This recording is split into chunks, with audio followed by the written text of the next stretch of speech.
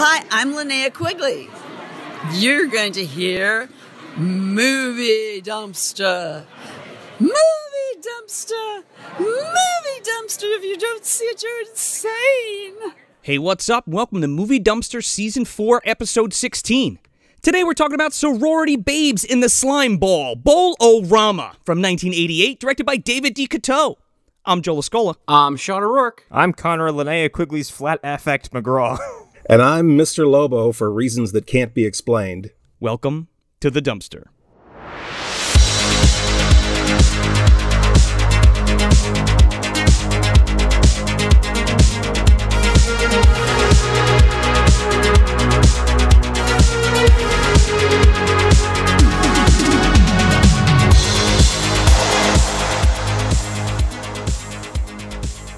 I really need to thank you because I had no other intro prepared, and then you handed me one.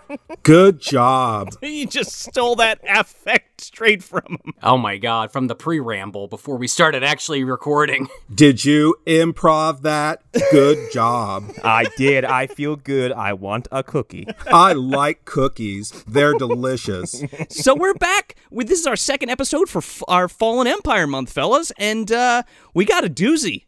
And not only do we have a doozy of a movie, we have a doozy of a guest. The magical, mystical, magnificent Mr. Lobo. How you doing, Mr. Lobo? You forgot unnecessarily mysterious. Yeah, that's key. Oh, yes. Excuse me.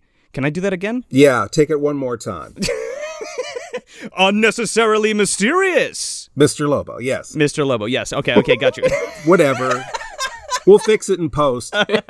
No, we won't. This is Mr. Lobo. Yes, thank you for inviting me. It's been a long time coming.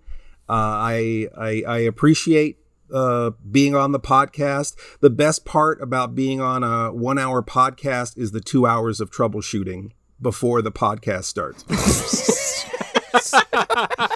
Well, hopefully soon, we'll get back to getting together and doing that whole thing, but who knows what's going to happen. But yeah, out of the void and into the dumpster. The shadow knows. Yes.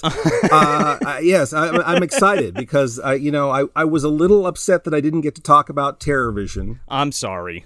I hope that's the best show of your season. Because you could have had a horror host on the Terror Vision episode. This is true. Oh yeah, we had our friend Serge on, and we've been talking to him about this for like a year and a half. He is obsessed with Terror Vision. It's his favorite movie, and he was just like, "Oh, please, if you have me on Terror Vision." We're like, "All right, I think we can make that happen." And he's like, "Oh, by the way, I'm also doing a cover with my band of your theme song, themed with Terror Vision." It's like, "Oh, okay, perfect." Oh, that sounds great. Actually, I should say that like I'll say that as Linnea Quigley. That sounds great. I hope you had a good time with your friend. We did. We did. Good. But we're going to have a good time with our friend today. Yes. As well. Fantastic. So Mr. Lobo, why don't you tell the listeners a little about what you do, who you are? Sure, absolutely. For those of you who are under 35 years old. That's me. Me too. I have a television show that I've been doing for 20 years called Cinema Insomnia. We started on an ABC channel out in California. They had a movie at 3 a.m. that ran 20 minutes short. And I was tasked with filling that 20 minutes with something, and I developed the format of the show. A lot of traditional horror hosts usually are dressed as a vampire or a mad scientist or a mad vampire or possibly a witch. I am just in a dark suit with what I like to call birth control glasses. I have kind of a soul patch and a mustache. And I have a sidekick that is a houseplant named Miss Mittens. I have a revolving door of companions, including a female robot monster named Romana, a gorilla named Kogorilla, some cosmonauty who's a sexy space girl, a lot of different characters, Rad Abrams, skateboard attorney, a lot of different characters. And basically the format is that we present the movie in usually 11 segments.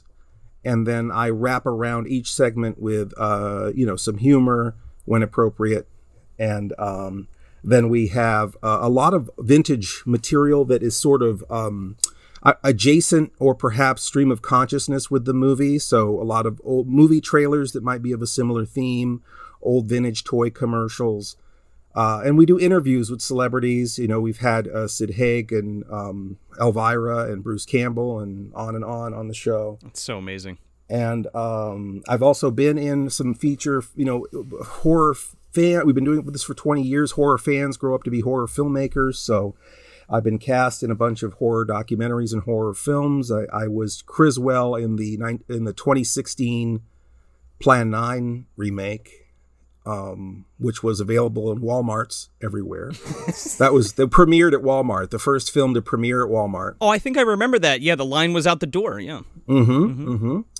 And the prices fell that same day. That was the amazing thing. The smiley face with the cowboy hat, right? Yeah. Yeah. Right off the shelf into the bargain bin. It went to $5.74 by 4:00 the same afternoon. Anyhow, fell right into the bins. But anyhow, so we did that. I have a Blu-ray that just came out called Mr. Lobo Does. The classic Cinema Insomnia episodes are all on Alpha Video DVD. We have 22 episodes, including our newest one, which is a film that we like to call American Werewolf in the Philippines. Oh my God, how have we not watched that? Which is our edit of Beast of Yellow Night. There you go. And then I think that's, I get that'll get you pretty far. That's probably close enough. I do a lot of live events. This Friday we're doing a pop-up drive-in thing at the Vintage Cafe in Paradise, Pennsylvania. Oh, that is so cool. Yeah, you guys just started doing that. Yeah, we've done it a couple of times, and it's nice. You just you park your car outside. We have the FM transmitter, and we give out raffle prizes, and we're still building it up, but it's a lot of fun. And I mean, and not to turn it on a downer, but I was thinking something close to home in case events and things dry up for whatever reason. Sure. I can just sort of do a movie show at the local cafe. Yeah, that's great. Where is that located again? That is 3373 Lincoln Highway East. And that's Paradise, Pennsylvania. The Cackleberry Antique Mall. And there's just a vintage cafe. They've got a big parking lot, and we on, like I said, Fridays whenever I not booked at a convention or something, we've just been doing film shows there. That's great. Love doing live film shows. Yeah, that is so cool. Well, we caught you at the Mahoning when you interviewed the Kyoto brothers too, and you were putting together a special. Yes, we put together a special called Creatures. Should have been Creatures, Critters, and Kyotos. That would have been a better title. That's a good one. But we did Creatures, Critters, and Hobgoblins. And so we showed the film Hobgoblins with a wraparound at the Mahoning Drive-In Theater. And it was right at that point when the solar company was trying to buy the land out from under them and shut them down. Yeah. So it actually was really great that we were able to put that episode out, because it shows you everything at the drive-in, from the front sign to the snack bar to the projection room, how the films are spliced together, to the people in the parking lot and the vendors and all of that. And so it was nice to be able to present that. And then of course, we interviewed the Kyotos at the intermission about all of their work in films like, Pee-wee's Big Adventure, and of course the Critter films, and their work on Killer Clowns from Outer Space, and so on and so on. And so we did it. So if the episode had a really nice overview of the Kyoto's career with lots of clips, really nice overview of the drive-in. But when we shot it generic, and we rushed it out. And we were under the misapprehension that we could use the film Hobgoblins in the episode. So the episode actually got pulled. Right. And then my Rick Sloan is my friend on Facebook. so the director's like, Mr. Lobo, I love your show and everything, but maybe you should have asked me first before putting my movie in your show. Oh, no. And I'm thinking, like, 20 years of doing this show and I make this kind of bonehead mistake now? Now? So was he cool about it? What happened? He was very cool. We talked about it very rationally, and he made me a sweetheart deal to license his films, including Hobgoblins. So I have a year contract to license Hobgoblins for and another one of his films. See, this really messed him up, me putting that thing out, because he currently has a contract with Riff Tracks, because they're doing a Fathom Events August 17th. They're doing, or did, depending on when people hear this, a Fathom Events where live in theaters with Hobgoblins. And so when that's over, it falls back to us, and then we'll have Hobgoblins for the next year to use on Cinema Insomnia. So that is amazing. That is so cool. That's awesome. Yeah, it was messed up at first and scary, because it's like, oh man, what a terrible thing. I actually did a whole public apology. I apologized to the drive-in and to the Kyotos and to the Creature Feature Weekend, which sponsored me being there. And and it's just like, it's like, I've been doing this for 20 years. I could count the problems of content as far as unauthorized duplication of content on one hand. Like, we've had, across 20 years and hundreds of shows, we rarely ever have an issue where we've, totally screwed someone on their film rights. And so I felt really bad. Yeah, and it certainly wasn't intentional. No, it wasn't intentional, but it was one of those things where, I was caught up in that whole thing with the Mahoning, and I really just wanted people to experience the theater and see that while that was happening, and draw sort of, put the focus on that theater, since they were kind of having a bad time in that moment. And in rushing it out, I did not do my due diligence. So, I was acting under some bad information, and, we all learned something. But the nice thing is that there were no lawyers involved. It was just mano a mano. We talked it out.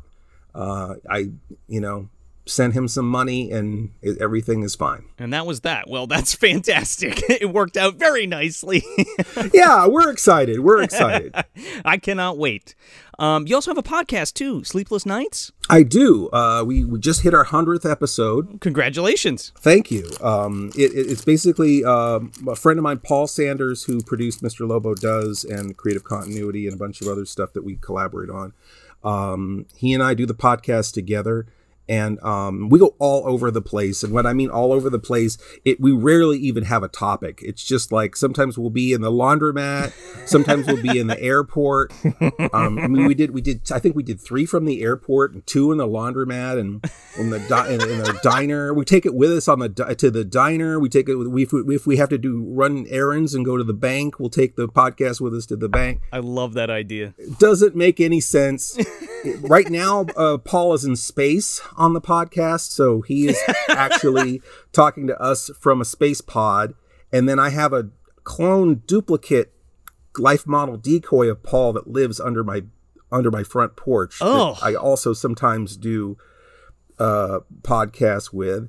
And so, yeah, it's a lot of theater of the mind, kind of weird stuff. We kind of take it a bunch of different directions. A lot of false starts and stops. It's a very experimental and weird podcast. Every once in a while, we settle down and talk about movies or talk shop. But most of the time, we just mess around. That's awesome. Where can everybody find everything? Like, is everything under one umbrella, or is there multiple places that people need to go to find your stuff? I mean, some people go to the Patreon for the Sleepless Nights, but I mean, that's on all the different formats. There's not really one place. I mean, OSI 74, I didn't even mention OSI 74, but OSI 74 is my studio, or Outer Space International, rather, is my studio. And so, I have a Roku channel, and a lot of the stuff is on the Roku channel, and which is also on the website. But the podcast is separate, and the YouTube videos are separate. So, just put roll up your window and yell Mr. Lobo, and something will fall out. So I just look at my TV, which is actually now it's a Roku smart TV, and just go, Mr. Lobo, and it should just, work. I hope so. I hope it works that way. I don't know. It actually works on psi energy, so you just think Mr. Lobo. I just think about it and it just goes, ooh. This is like some Patrick shit right here. You look in the mirror and say 3 times. But you gotta spin around, yeah. I go in, my TV staticky, and your face is just breaking through it.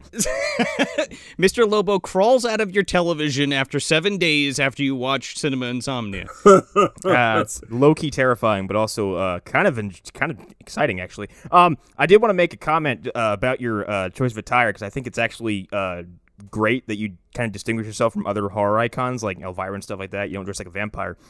Because why do that when you can dress like a slightly more nefarious-looking version of the Doctor from Doctor Who? I always think I look like a hotel manager. You don't got a sonic screwdriver in there somewhere? But you have all these companions and everything, too. You're just like an inverted version of him. It's great. Yeah, like if Doctor Who was an incompetent who just hosted bad movies. You got bored with time traveling. Yeah. Sign me up. I guess we'll just watch some movies. Here we go. Yeah, no more timey-wimey. I'm going to sit here on my butt in the TARDIS. I have a lounge in here. I don't know why I use it. Everybody needs a break. Doctor Who, Rod Serling was an influence. Doctor Who was an influence. Of course, Bob Wilkins from Creature was my horror host growing up, and he was an influence. But, I loved a lot of those guys, and Doctor Who is one of those guys. Mr. Spock is one of those guys. Roy Orbison is kind of one of those guys. So it's like a Roy Orbison, Rod Serling mashup. Yeah, well, the thing is that what I love about those guys is that they don't worry about fitting in with other people at all. Like they're outsiders, but they're okay with being outsiders. They're okay with not fitting in. You never ever think about Rod Serling taking his kids to soccer practice, or No. You don't go and have a beer with Rod Serling. No. Rod Serling just appears there. You know what I mean? When he needs to. While you're having a beer to narrate what's about to happen to you. Exactly. And it's going to be terrible, whatever it is. You just steer clear of him. He thinks it's going to be a regular night of drinking. But yeah, so I always kind of liked those iconoclasts, like a character that is not relatable, and doesn't care that they're not relatable. Sure. And somehow that's relatable. It's an excellent show, and Dumpster Dwellers, if you have not checked out Cinema Insomnia, please do that. There's a whole category on the Roku channel OSI 74 for the Cinema Insomnia episodes. There's 45 Cinema Insomnia episodes on YouTube right now. Okay. Basically it's free and clear most places. I think there's 95 episodes on the OSI 74 website. We there's no paywall in most places where it's at. We want to get this content to you wherever you're hiding. Gotcha. And you have a great Facebook group as well, do you not? I love it. Yeah, it's Mr. Lobo's Cinema Insomnia fans group. It is the only thing that's worth doing on Facebook. It's great. So if you're on Facebook, which I'm sure most of you are, go jump in there and hang out in the pool. The water is fine. Yeah, it's quite enjoyable. I dragged Arlen in there, and he's also vouched for the fact that it's a very fun place to be, because every post I see is unlike the one before it. I'm like, man, this place is great. There's such a great mix of folks in there. I mean, obviously referring to Arlen Harrow from the Phantom Zone, just to clarify. Yes, of course. Who? I don't know who that is. Yeah, in case you haven't heard the Wraith or Green Lantern episodes, if you haven't, by the way, go back and check those out. Well, Mr. Lobo, we're super happy to have you, and I cannot wait to talk about Sorority Babes in the Slimeball Bowl-O-Rama. It's going to be delicious. Now, here's the thing, fellas. So we're doing Fallen Empire, right? So Empire Pictures International, their catalog of films, or choice cuts, if you will. Now, this isn't technically an Empire Pictures movie, but it is at the same time. It's that weird Charlie Band, I'm taking money out of here and putting it into this kind of thing, Mm-hmm. So Charlie Band has... You know him well. You call him Charlie Band. Charles P. Band. No. I listened to the Charlie Band. The devil went down to Georgia. He was looking for a soul to steal. He was looking for a deal to steal. Yes. Mm-hmm. He was looking for a very dark bowling alley. We'll get to that. Very dark. So he has Empire Pictures, but I guess he took money out of Empire and put it into Urban Classics, which was a subsidiary of that. This deal's getting worse all the time. And then, he gets with David DeCoteau and funds his movie, Sorority Babes, in the Slimeball Bowl-O-Rama. Am I going to have to say it every time, or can I refer to it hitherto as Sorority Babes? No, you have to say the whole thing every time. Yeah, honestly, just saying it as Sorority Babes, if someone is to get lost in this conversation, they're going to find themselves going, wait, what the fuck are they talking about? Because, I hate all that stuff. I hate when people say BTTF for Back to the Future. How hard is it to say Back to the Future? Wait, what? I have never heard that before in my life. BTTF for Back to the Future, or ROTLD for Return of the Living Dead. I can't, just say it. They're all short words. Just say it. The TCM, yeah. I was ready to agree with Joe and just say Sorority Babes the entire time, but I'm feeling called out now. So this gets a brief theatrical release, and then it gets put right to video in 1988. There was a theatrical release? There was a theatrical release. I would assume It must have snuck in and out of town. Oh yeah. You know what happened? It came out in January 1988, and then I was born, and it shit the bed. You did it. It bombed because Sean was born. Yeah. Sorry, Hal Havins.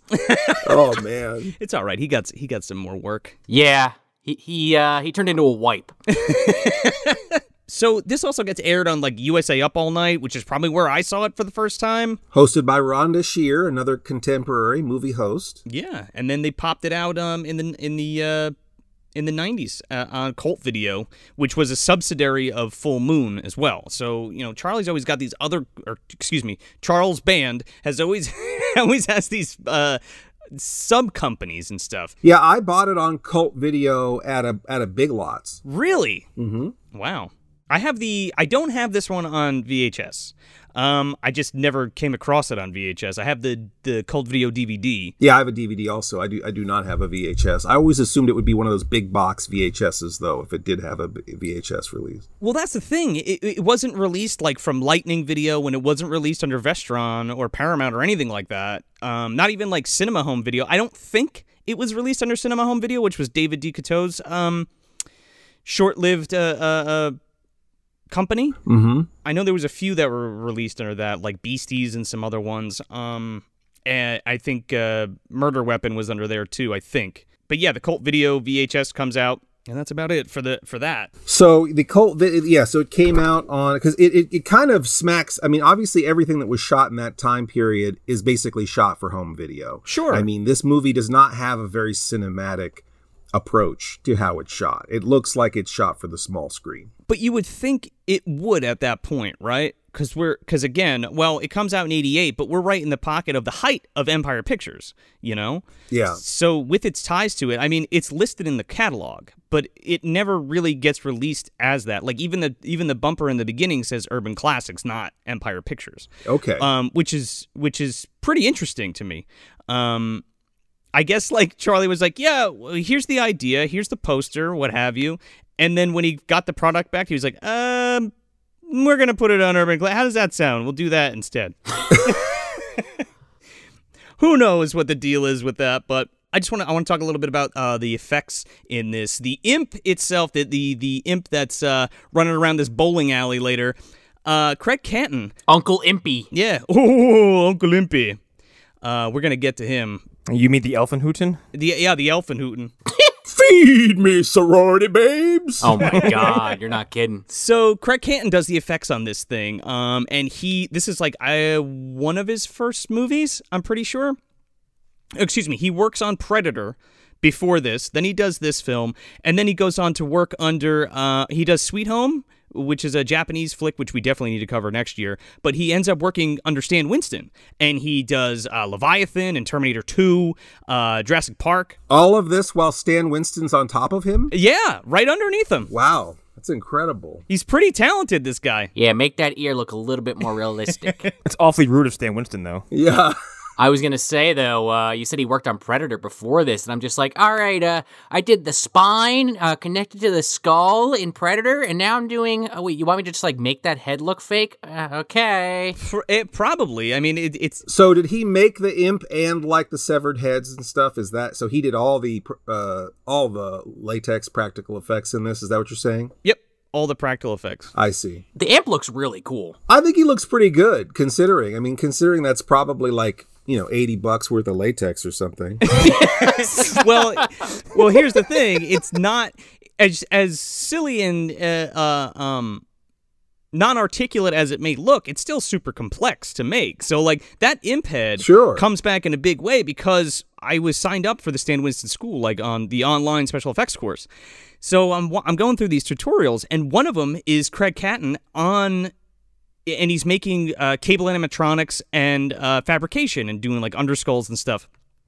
And he uses the imp head as his example. So he takes you through the whole process of the sculpt and the casting and how to take the negative mold and make a underskull out of it and how to rig it for cable animatronics. It's pretty impressive and awesome. Yeah, and also they probably remind you to just barely light it.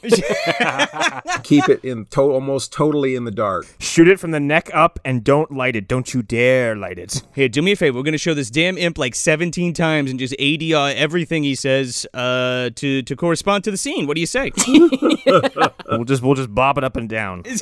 You just shake it a little bit. There you go. Yeah, it just looks like little finger puppets sometimes. It's so stationary. Gonna make all your wishes come true, baby. Oh, come on, Goofy. Get over here. Oh, boy. Oh, I don't know why I sound like this at all. It makes no sense, but we're just gonna roll with it. I feel like this imp knows Munchie. It has to. Yeah, it knows Munchie for sure. They're going clubbing. They're going to that fucking Robot Jocks bar and hanging out. Yeah, one is definitely the other's wingman. Well, and I think there's just like with Little Shop of Horrors, there's a sort of this throwback to the 80s was really fond of the 50s in a big way. Yeah. And so teenagers in 80s movies are really like teenagers from 50s movies somehow. But yet they can't afford to do like a period movie. So they always have a reason why something happened back in the 50s. And so we're dealing with this thing in the 80s now that's sort of related to this thing that happened way back in the 50s because they can't set it in the 50s. But like Little Shop of Horrors, which is a very expensive movie with a giant monster that makes nerds' wishes come true. With that movie, he is doing an impression of, it is Levi Stubbs from the Four Tops, who is a late 50s, early 60s musician, doing an impression of Screamin Jay Hawkins, who was a 50s musician. Oh yeah, I put a spell on you. Yeah, so it's definitely there's a 50s affect there with that kind of like how a 50s performer might sound. Yeah, sure. It definitely Screamin Jay Hawkins for sure. I was trying to put my finger on it and you nailed it. All right, so we're talking about we have all this imp talk now, and we've kind of like I feel like we put the imp before the horse. Look, we put the imp before the horse, but you know what? He's the star of this movie. Let's face it, guys. You think the imp is the star? It sure as hell ain't Linnea, I'll tell you that. Well, I mean, if you want to be technical, Linnea Quigley is, but... It's Calvin! Calvin? We spend the most time with him and Linnea. Stunned silence. I mean, it definitely starts and ends with, which I just call him nerd number one, but yeah. Sure. Yeah. Because he's the one with the, I guess, the most pure... he's the most pure of heart of these three assholes, basically. Yeah, he's the straight man. You've got the one nerd who kind of looks like Jefferson with glasses, and then you've got the other nerd who's just the obligatory fat kid. Hal Havins. I thought he was the guy who gets shot in the head in Starship Troopers in the training area. Oh. No, not really, but... No, that's not Hal Havins. No, I was just making a quick comparison. Oh. I mean, I'm making gross generalizations also. But we start with him, and he's watching TV, and I love how these movies foreshadow, because he kind of likes these sort of rough horror shows, which kind of foreshadows the fact that he might be into Linnea's character. Sure. Because that's the kind of stuff he likes. He likes the rough stuff. Sure. Well, that makes me think of too, just real quick, a chopping mall. Like, it doesn't open like that, but when they all get together and they're, having their date night, you have like the two nerdy characters are just sitting there watching horror movies, and they end up being like the final two in the movie. Yeah, but we started on him watching TV, which is interesting, I think, because this is always like how you tell a cheap movie versus an expensive movie, especially in the 70s or 80s.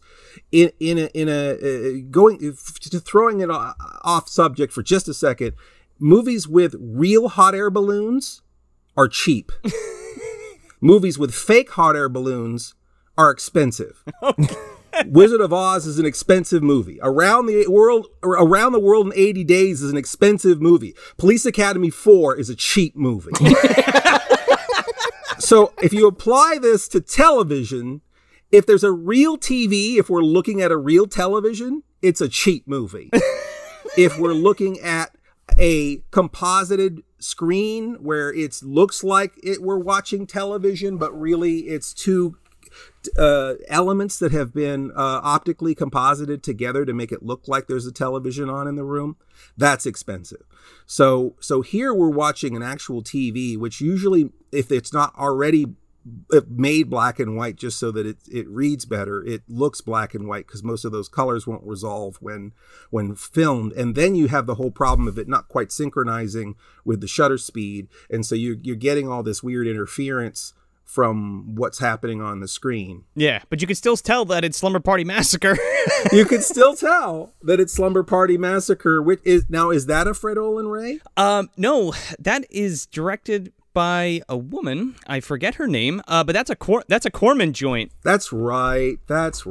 But he didn't have anything to do. That's surprising. He didn't have anything to do with that one or this one. He might have. We were talking before we got rolling, and everybody kind of knows each other in this low budget kind of web of people. Whether they probably all went to school together, right? Yeah. Charles Band's at the top of this food chain, but then you have Fred Olen Ray, and then you have David DeCoteau. But they're also all coming off of the Corman stuff. You know what I mean? I mean, he's still putting out a lot of stuff, but he's mostly producing at this point, right? I think his last film was Frankenstein Unbound. Oh God. Yeah. John Hurt, he's somewhere out there in the ether listening. Wow, that's a very misunderstood movie. We talk about it a lot on this show, Mr. Lobo, by the way. I cannot get away from it, dude. That is a defining movie for us for mysterious reasons. But yeah, that was a movie that really stapled the show's identity for some reason. I saw that in the theater. Oh my God. Oh my God, really? I bought it on DVD. I saw it on the Sci-Fi Channel, but like I said in the episode we did it, I caught the last half hour of it and was just like, what the fuck is this? What is Raul Julia doing sleepwalking his way by John Hurt, and what is this thing next to them? Yeah. Oh, man. What I think is really funny is how these movies, again, this is Sorority Babes in the Slimeball Bowl-O-Rama. But I feel like these guys all went to film school. They all read like Joseph Campbell's Hero's Journey or whatever. It's just like, there's so much like character development and establishing who these guys are, even in like the little things that they do for no reason, because no one really cares. No, not at all. You don't need to have the guy who has the wish to have the other girl be a sex maniac for him, looking at a dirty magazine. Right. You don't need to have the fat guy be materialistic and gluttonous. You don't need to have the guy who's sort of into the scary girl watching scary movies. You know what I mean? But like they're going out of their way to sort of establish who these guys are in that first scene, when really there's no need to. They're just a bunch of nerds who want to look at girls topless. Yeah. Well, that's the thing. Like, it's called Sorority Babes in the Slimeball Bowl-O-Rama. Now, when I hear that title, I think like, okay, they're going to be in some kind of like I don't know, Mad Max-esque bowling tournament or something. You know what I mean? Like bowling against mutants or some shit. Oh man, that's a much better movie. I want to see that movie. I always, when I heard it, I thought of something more extravagant, I guess is the word I would use.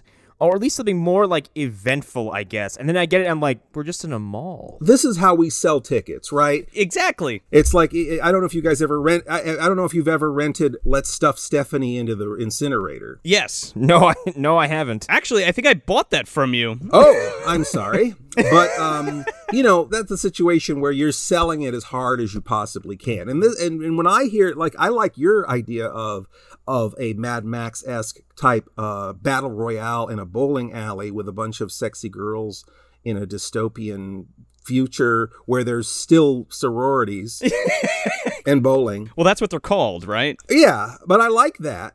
I sort of thought that there might be some kind of tournament or something, or maybe they're doing some kind of pledge or something, and you got a bunch of sexy girls all competing against each other in some sort of bowling tournament, and then monsters happen somehow, right? Right. That's kind of what I thought, or just based on the part Slimeball, which we find out is just the 3 fucking co-eds that we just talked about, really. But I'm thinking, like, all right, slime ball. So there's going to be slime monsters. Oh, no. Just jerky guys. Yeah. It's about 0.5% of what you just described is exactly what the movie is. A sorority pledge or something happens, and they end up having to steal a trophy from a dark, closed bowling alley that's also connected to a mall, and inside the bowling trophy is an imp who grants wishes. But they're the nefarious kind, right? And somehow the sorority babes have access to this bowling alley for reasons unknown. And then they're watching from the security cameras for reasons unknown. They're not actually bowling, and the sorority sisters that are pledging aren't technically sorority sisters yet. No, they're not sorority sisters yet. Yeah, you're right. The sorority babes are the bad guys, really. Yeah. Sure. By the end of the film, for sure. Yeah. I think the title could be a case of someone walking up to someone going like, hey, man, like, we're almost done. Like, what do you got for a title? He's like, Sorority Babes in the Slimeball Bowl-O-Rama. There you go. That's what happened, Charles. That's what happened. Charles Band was like, here's the title. There you go. Make a movie. And then we got this. Exactly. There you go. I'm done. Punching out. And that's it too, is sometimes the poster and the title come first, and then they have to just, with the budget that they have, try to make that come over. Oh yeah. And knowing most film students, they probably had one script that they kept refining over and over and over again.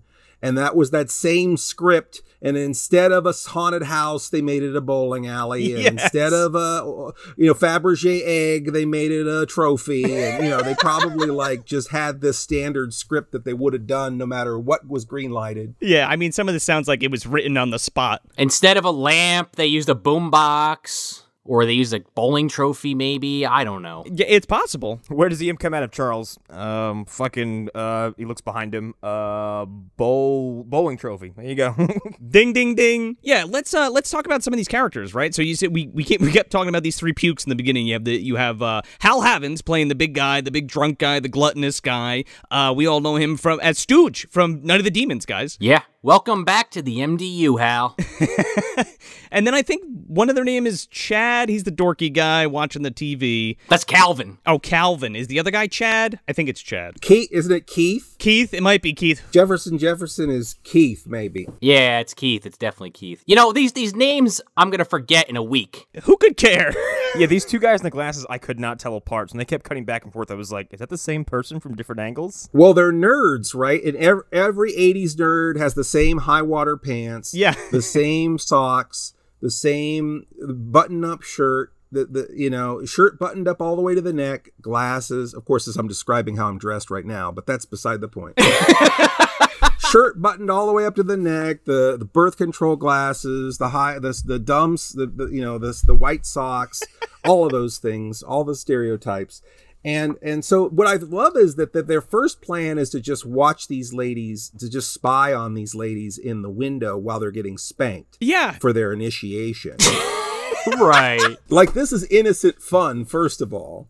And again, informed by the 50s, right? Happy Days, Porky's. You got a bunch of ne'er-do-well teenagers, teen sex comedy. But they're acting like 50 again. They're acting like 50s kids. You know what I mean? I can imagine all these nerds trying to all get in the same phone booth together. You know, I've never thought of it that way, and you're absolutely right. No, that does kind of like, it kind of sounds like a reverberation through like slasher films I've watched where I'm like, this is in the 80s, but all the guys are dressed like greasers. Yeah. And act like them too. Like, well, it's also that thing too. You got to remember, trends come back. Just like the 90s were back and the 80s were back. So I'm sure in the 80s, the 50s were back. In the 80s, the 50s were back. 80s were back. They're still back. Yeah, but people romanticize the 80s now. Now, I was a teenager. I was the age of these kids when this came out. I graduated in 1988. Well, technically graduated. But, that is something that is, I don't know who these kids are. Like, they don't resemble my friends.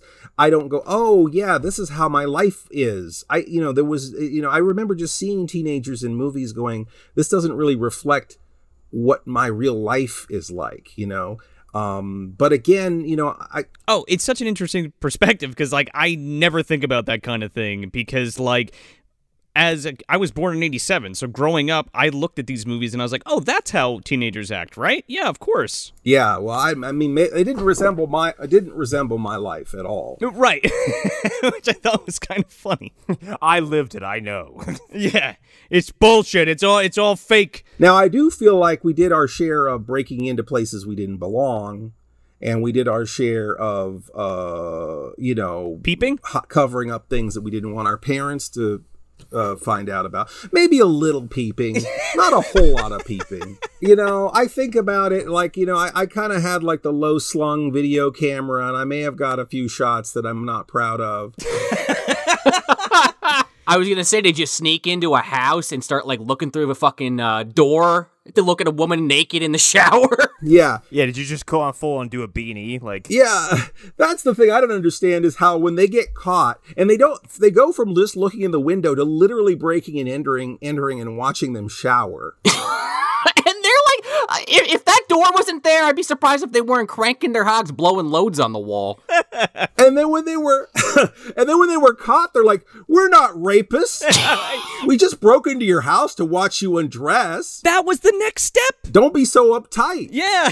Like, what were they doing up there? And the reaction somehow isn't, I'm going to beat you to death and or call the cops. They're just like, oh, you ruffians. Well, no, they did. Well, I guess the idea is that they had some plan for them, that they were going to do something awful to all of them, but that plan never materialized. So we don't really see what the sorority babes were planning on, how they were planning on scaring them or foiling them, not unless they planted the imp there somehow. No. All according to plan. I mean, were they just going to call the cops?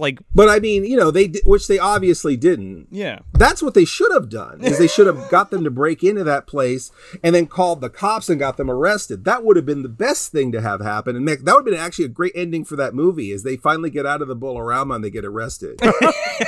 I mean, they kind of tease that at the end a little bit, but it doesn't actually happen. Yeah, they do tease it a little bit. I was waiting for Eric to show up, the Phantom of the Mall, to save him, but he didn't. Oh, I was waiting for Protector 101 to show up and just start blowing a head up.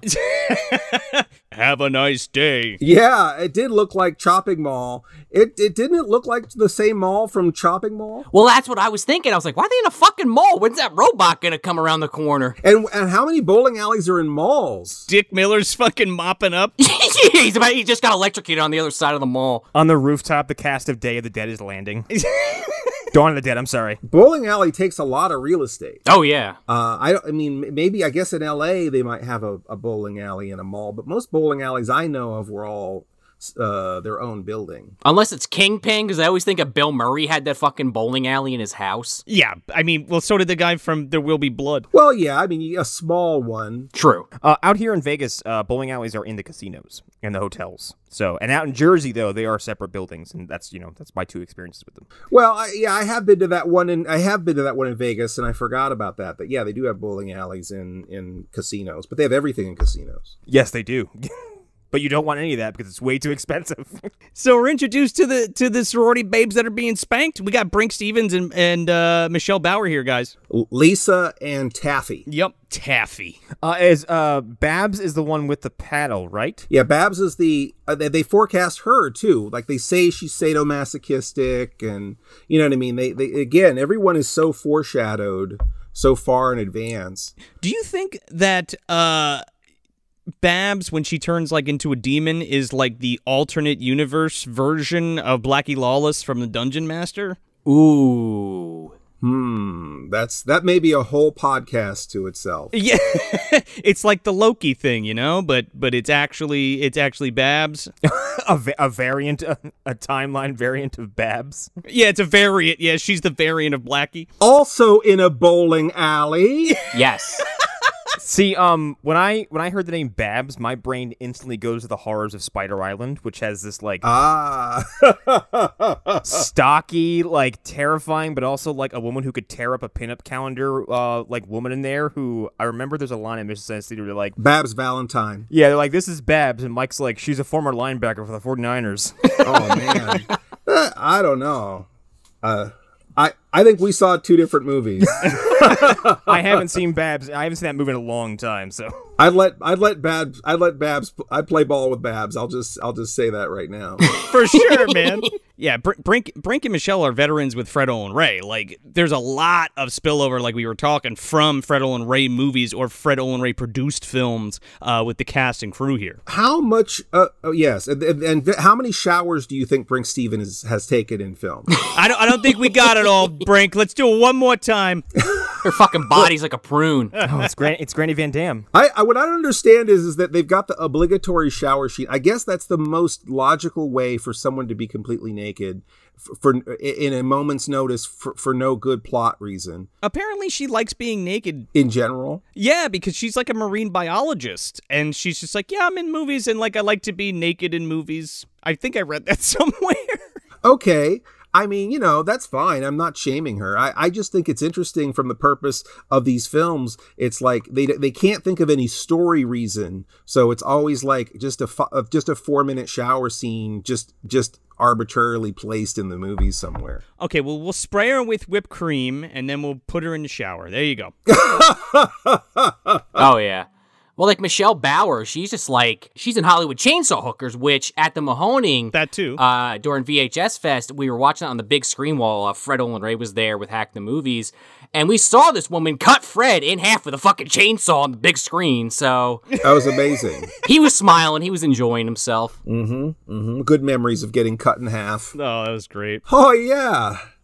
I died that day. That was something. He was a trip, dude. So, you know, so you've got the, you know, again and again, like at what point, like if you've made a bunch of these movies, is it just like another day at the office where it's like, okay, the distributor's not going to pick this up unless we've got this 4-minute shower scene in here? Or is there any excitement left on stage in the moment when they're doing this? Or is it just like, good morning, Sam, good morning, Ralph, clock in, take your boobs out? I've complained about that a lot on this show, and it's like, I get it. It's like a thing. It gets fucking asses in seats. Like, I totally understand why. Like, this movie, I mean, it's kind of the point. It is a little excessive. Like, it goes on for like a solid 2 minutes before they get caught. But I'm like, all right, at this point, it's like so many of these damn movies do this. This is a dream. Yeah, it could be. This is an adolescent dream. I'm just saying in general, this is the dream of the adolescent. Yeah. This is not a real world situation.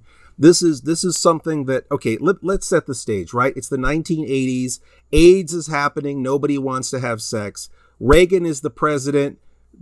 Just say no to drugs. You know, most people were living in very conservative households. They were latchkey kids, and all they had was renting videos. So you're really supplying, you know, a lot of escapism for a very, very, very uptight decade. I know that the 80s are remembered as being so carefree and wild, but that was the counterculture. That was not the description. That was the prescription for that decade. It was reactionary to what was going on. That's a very interesting perspective on that, because I've never thought about it that way. But yeah, you're absolutely right. Yeah, I've literally never thought of that, and that's Yeah. Pretty interesting, to say the least. I always think of the 80s as the reactionary part, but never ever think about what... what brought the reaction. Yeah. Yeah, exactly. I mean, I've definitely thought about it a little bit. Just the second you mentioned Reagan, a fucking chill runs down my spine. Hello, Sean. Again, we watch the movies and we just assume that that's the way it was. You know, was it all neon and side ponytails and drugs and monsters and shit? In my case, like, and we've told stories about, me and Joe have told stories about going to the same video store in Tom's River, New Jersey, A to Z. That was... like renting all this stuff and all these like horror films and sci-fi films, that was the only escape I had for a long time, because for not to get into it, but I was basically housebound for like 4 or 5 years. I had very limited time outside the house because of circumstances that I won't get into. But this was my way out of that. So yeah, my only viewpoint into this decade was through all of this, this counterculture stuff. So I never ever had a moment to think about why any of this even happened in the first place. But it felt good watching it for sure. Yeah, it did. That's why we still do. And I think what's missing too is that people don't look at these films with a degree of that they're self-aware, that they're campy. They know exactly what they're doing. These are not people making a serious movie, and they're not making something that they think reflects real life or even reflects real values. I think they're definitely making something that is pure escapism and going there because we can't really go there.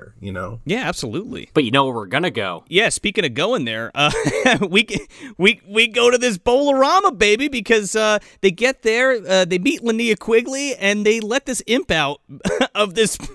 Well, Linnea Quigley, by the way, is robbing the joint. Yeah, Linnea Quigley's not a sorority babe, which is what you would think. Yeah, right. I was looking for her for like a hot minute, and then I was like, what the fuck? And then she shows up, I was like, oh, okay. She picked this role. David DeCoteau was like, what do you want? She's like, I want this one. And then there she is. Yeah. Spider. I'm a hardened criminal. I'm breaking into this joint. Are those glasses for fucking real or what? Yeah. Yep. Mm-hmm. I thought she was going to steal them from him. Are these worth anything? Oh, man. Yes, very stupid. Because, like, the whole setup is, like, they do this whole pledge thing, and they're gonna, Yeah. Babs is gonna make the girls and the guys that were peeping go steal this bowling trophy from this Bowl-O-Rama that her father runs.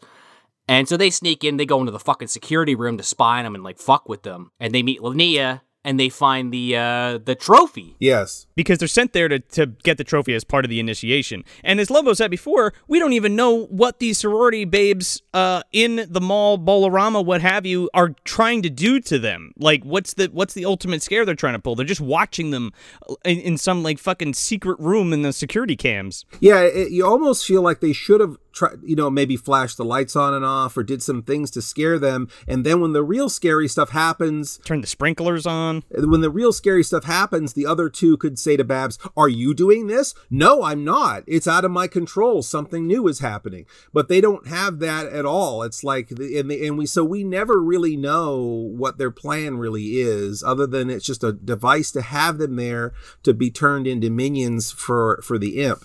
Now, I have to go back a little bit though, guys, because before we get into the imp, we're not going to be able, if we get into the imp, we're not going to be able to talk about George Buckflower. True.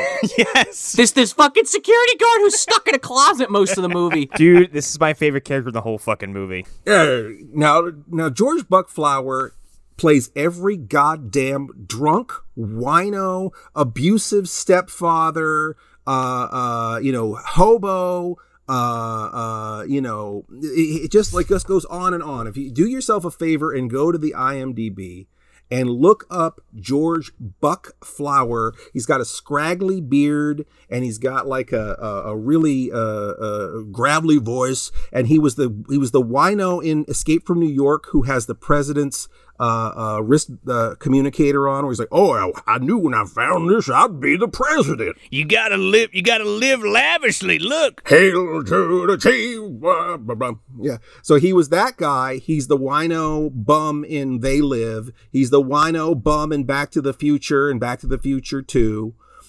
just start watching movies and look at every single wino, bum, hobo. 90% of the time, it's going to be George Buckflower. He's in Pumpkinhead. Yeah, he's the farmer in Pumpkinhead. He's like a deputy in Tammy and the T-Rex. I think he's even a hobo in Wishmaster, to tell you the truth. Yeah, I think you're right. And in Waxwork 2, he's the drunk stepfather in Waxwork 2. Yes. I have never seen the second Waxwork. So, what? Lost in time like a bug in a jar? Wherever you go, there you are? Oh, man. I have not, yeah. I've always seen the cover at a video store and I'm familiar with it, but I've never actually watched it. I caught the first one on the Sci-Fi Channel, which is where I caught most of these movies. Sigvaldson's in the second one, dude. This movie, speaking of Waxwork, I think if this movie came out a year later, there would have been a rap at the very end describing everything that happens in the movie. Oh my God. This guy's like a secret MDU icon because he's like in Munchie too, and I think Joe said Tammy and the T-Rex. He's all over the place. Yeah, he's one of our that guys. Yeah, he's one of our that guys. But yeah, George Buckflower, he's a janitor in this, and yeah, he is and way too much hearing aid shtick with this guy. Yeah, it goes on a little too long. Some of it's funny. Some of it's very good. Later on when she's like, you stay here, and he's like, you know what? I can't hear you. I have an idea. I'll just stay here. Right. Yeah. Linnea yelling at George Flower while he's doing his hearing aid shtick is hilarious to me. Yes. What I think is really bizarre is that they're trying to convince him that there's an imp stuck in a trophy that is killing people. And then when he relays the story from the 50s that there was an imp that was trapped in a trophy that was killing people, Linnea says, "That's ridiculous. I've never heard such an unbelievable story in my life." Hey, David DeCoteau, maybe you should have went over this script a little more. I know there probably was just an outline with some bullet points, but Oh, dude, there's like one page of script and the rest is just one takes, dude. They're like, all right, we got it. Let's go. Next thing. It's just written in crayon. And to his defense, maybe that was another self-aware joke. Sure. It's just in the hands of people who have no intonation in their voice. Mm-hmm. Maybe that doesn't come across. I love you, Linnea. Oh my God. I just have this feeling that says now she's just never going to want to talk to me if she ever hears this. Oh, we all love her. I was going to say, this is the most polite throttling of someone's performance I've ever heard in my life. It really is like you have great intentions, but you're like, man. It's one of those things though, where it's like, I think we all love her to differing degrees because she is one of those horror icons, and she's royalty. Oh yeah. And yeah, for sure, man. She has so many memorable roles over the years. Yeah, and I did enjoy the fact that she is the de facto lead in this, because I've never seen anything where she is a lead character, where she's driving the action, because once she kind of gets involved, this dude just kind of follows her around. Now, I love her as Susanna in Night of the Demons, and I love her. I actually do love her in this movie, just because, I am that nerd that likes the hot, crazy goth, tough chick, yeah, mm-hmm. Whatever, punker chick, and of course Trash in Return of the Living Dead. But I watched Murder Weapon for the first time because Vinegar Syndrome put out this David DeCoteau double feature thing with Linnea Quigley, and one of them was Murder Weapon, and that's the first time I ever saw that movie, and she's a lead in that. And again, I love Linnea, but having a lot of her in it, definitely, some of the flaws start coming out. But I still love it, Totally get that. Without being too I don't know, detrimental. Yeah, I mean there is. You don't know the conditions under which these movies are made. Yeah. You don't know how much time they have to really go over what they're doing. The fact is that she was there, she did the job, and everyone there, it does seem committed to what they're doing. I don't think anyone in this movie is sleepwalking through it. No, not at all. It just, but I do feel like you can give somebody a little more than they can chew on. But some of that responsibility is the director's responsibility, where they're like, maybe we didn't get that. Maybe we could do one more read on that. And maybe raise your voice up in this part of the sentence. She does really good in Murder Weapon though. What I do think in this movie, and I didn't mean to interrupt everybody, but I want to say this, this is my last Linnea thing, but at least in this movie, again, this movie's so self-aware, I think it knows all its own problems, because at some point he goes, do you say everything sarcastically? So I think they should have hammered that on early. If they hammered that a little early on, I think that would be a hilarious character, to where that's just the affect of the character, and everyone there knows that that's the gag of that character, is that, I'm being sarcastic. Can you tell?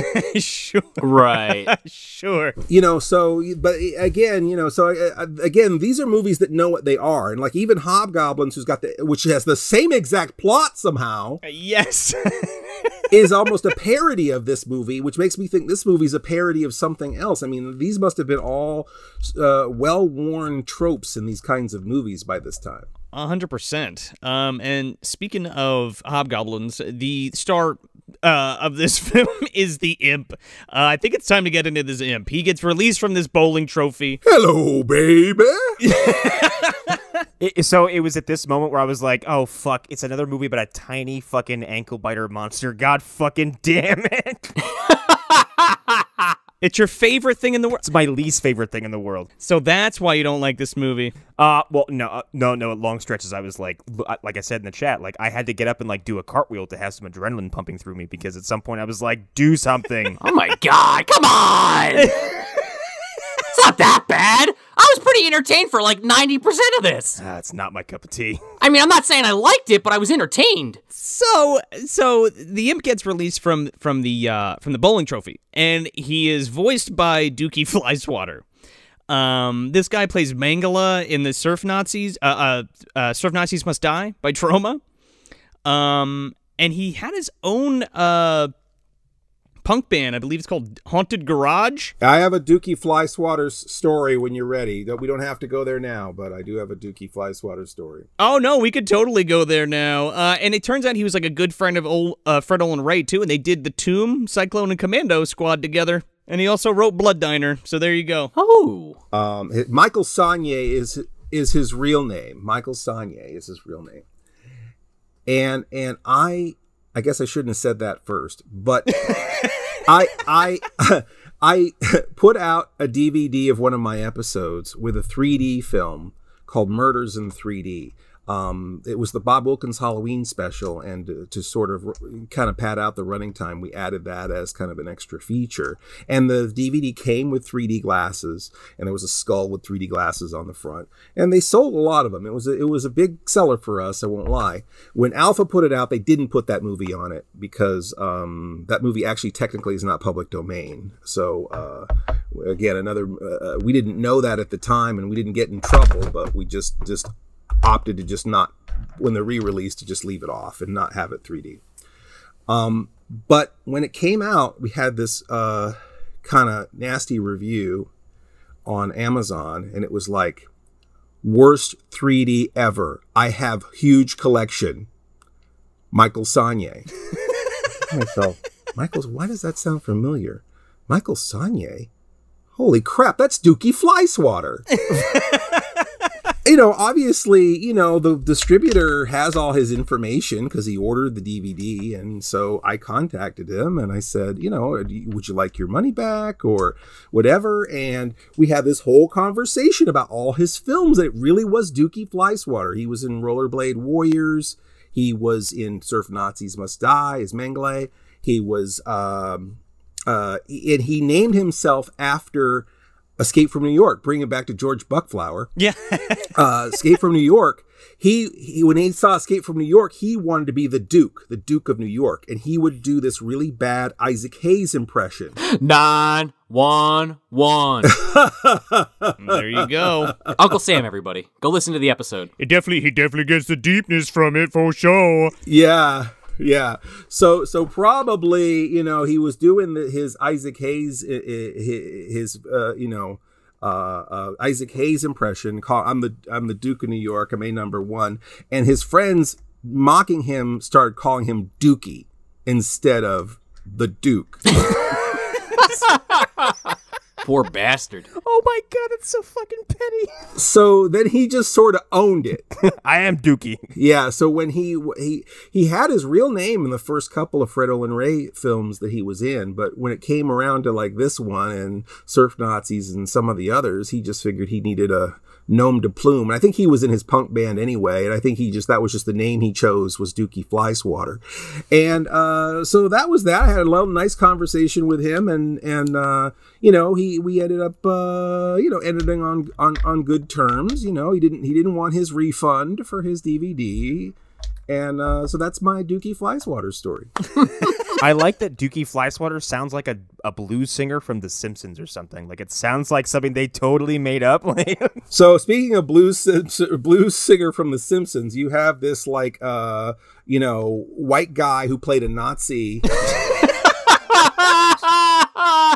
doing a robust African-American voice as the imp. Yeah. Yeah. Kinda weird. Think like Oogie Boogie, like a dime store Oogie Boogie. Oh, that is exactly what it is. It is very, oh my god. But Oogie Boogie didn't exist, so they're all doing it's a whisper. Oh, Screamin Jay Hawkins, yeah. Whisper down the lane. It's Dookie Flyswatter imitating Levi Stubbs, who was Audrey 2, imitating Screamin Jay Hawkins from the 50s. That's what you're dealing with. It's an imitation of an imitation of an imitation. With a little bit of Isaac Hayes stank on it, yeah. With a little bit of the Isaac Hayes. You're the Duke. You're the Duke of New York. You're a number one. I gotta say, though, if I like to put myself in the shoes of characters when I'm watching these kind of movies. I don't know. I'm kind of with Calvin. Although I would have fucking booked it the hell out of there before anything happened. I'm like, okay, an imp came out of a fucking trophy and gave Hal Havins a pile of gold. All right, I'm out. I'll see you tomorrow. Yeah, I'm done. I'm out. Are you kidding me? This thing starts granting wishes. You wouldn't ask this thing for a wish? I mean, you got my tongue a little bit here, but I'd be kind of freaked out that it came out of the trophy. I'm not gonna lie. No way. I would not ask for a wish from that damn imp. I've seen enough movies to know how these things go. Oh, well, yeah. I honestly, when does granting wishes from a monster ever result in anything good? Right. I've seen Wishmaster. I knows what happens to Kane Hodder. Yeah, you catch one of those little demons from the gate and everything turns to shit. Yeah, and then one of the big ones, Mama comes out of the fucking hole, and then you're in trouble. Now, when George Buckflower starts telling the story of the imp and talking about, I mean, I guess I never really connected King Solomon with the whole genie and the lamp story. Yeah. I didn't know King Solomon did that. I know King Solomon had, and I had to research this, King Solomon had domain over all sorts of creatures, both animals and people and supernatural beings. And the jinn, I guess. And the jinn, which are basically genies. And he supposedly there was one genie that didn't accept God or wouldn't renounce whatever demonic crap that genies are into. Jafar. And so Jafar, right. I was going to say Rumpelstiltskin, but okay. And then he puts the genie in a jar, not a lamp, puts it in a jar. He seals it with his ring. He's got the Seal of Solomon, yeah. Yeah, the Seal of Solomon. He puts his seal on top of this jar, and then because he has this domain over all living creatures, the thing is just trapped in there, and he throws the jar in the ocean. Now, I had to do homework and read that to know that story, and they do a really crappy job of explaining the King Solomon. And maybe they're doing that on purpose. Wow, that does sound like the Rumpelstiltskin movie. That's what I'm saying! Yeah, the 94 one with Max Grodenchik, yeah. It sounds frighteningly similar to the plot of that movie, actually. Well, because, yeah, it's like, you go most of the movie, it's just like, all right, it's an imp, it's evil, obviously, but you don't know, and then you get, That's what imps do, goofy! Yeah, well, then you get the story from the security guard from Buck Flowers, and he's just, like, cursing and drinking through the whole fucking story, like, just repeating himself, and just, well, this happened, and, this guy, he got a perfect 300 like 10 times in a row in the bowling match, and then all of a sudden all this bad shit started happening, and then he said, oh, well, he summoned this imp with black magic, and I guess you could just kick it in the ass right back into the cup or something. I don't know. You put it in a headlock, and you kick it in the ass, and you stuff it back in the trophy or whatever, I guess. Very good. I think you guys need to take it on the road with like dueling buck flowers. Yeah. Doing butt flower. Yeah, it sounds like a good idea. We'll talk about everything between when they open it and this point, but I just that cracked me up because then you have that joke too where Linnea's, like we were talking about earlier, where I can't hear you, and then she repeats herself. I'm just gonna do what you said, but I'm gonna say it myself, and then she's like, good idea. They do that again in the story where she's like, there's an imp in a trophy. He's like, huh? An imp in a trophy? Yeah, an imp in a trophy. Huh? An imp in a trophy. Yeah, an imp in a trophy. Well, let me tell you about this story from 30 years ago when we found an imp in a trophy. What? No, not a bird, an imp. I do love that. She's like, that's the stupidest thing I've ever heard. And he goes, not a bird, an imp. Yeah, they should have called the cops. Yeah, there's a bunch of gags there, yeah. Oh, yeah, right. Yeah, exactly. She said something about what rhymed with cops. I can't remember. She says pops. Like pops. Yeah, something like that. This is a bunch of crap pops or whatever. And then she's like, yeah, that's right. They should have called the cops.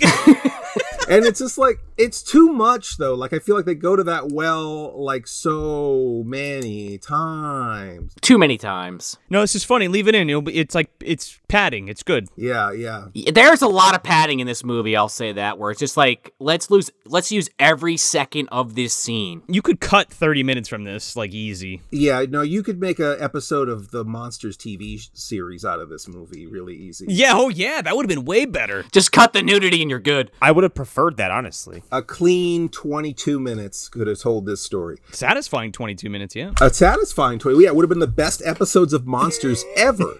Which doesn't really say much, but still. Right up there with Mr. Schlobber, yeah. Yeah, I think what's interesting is that I remember the first part of this movie really well.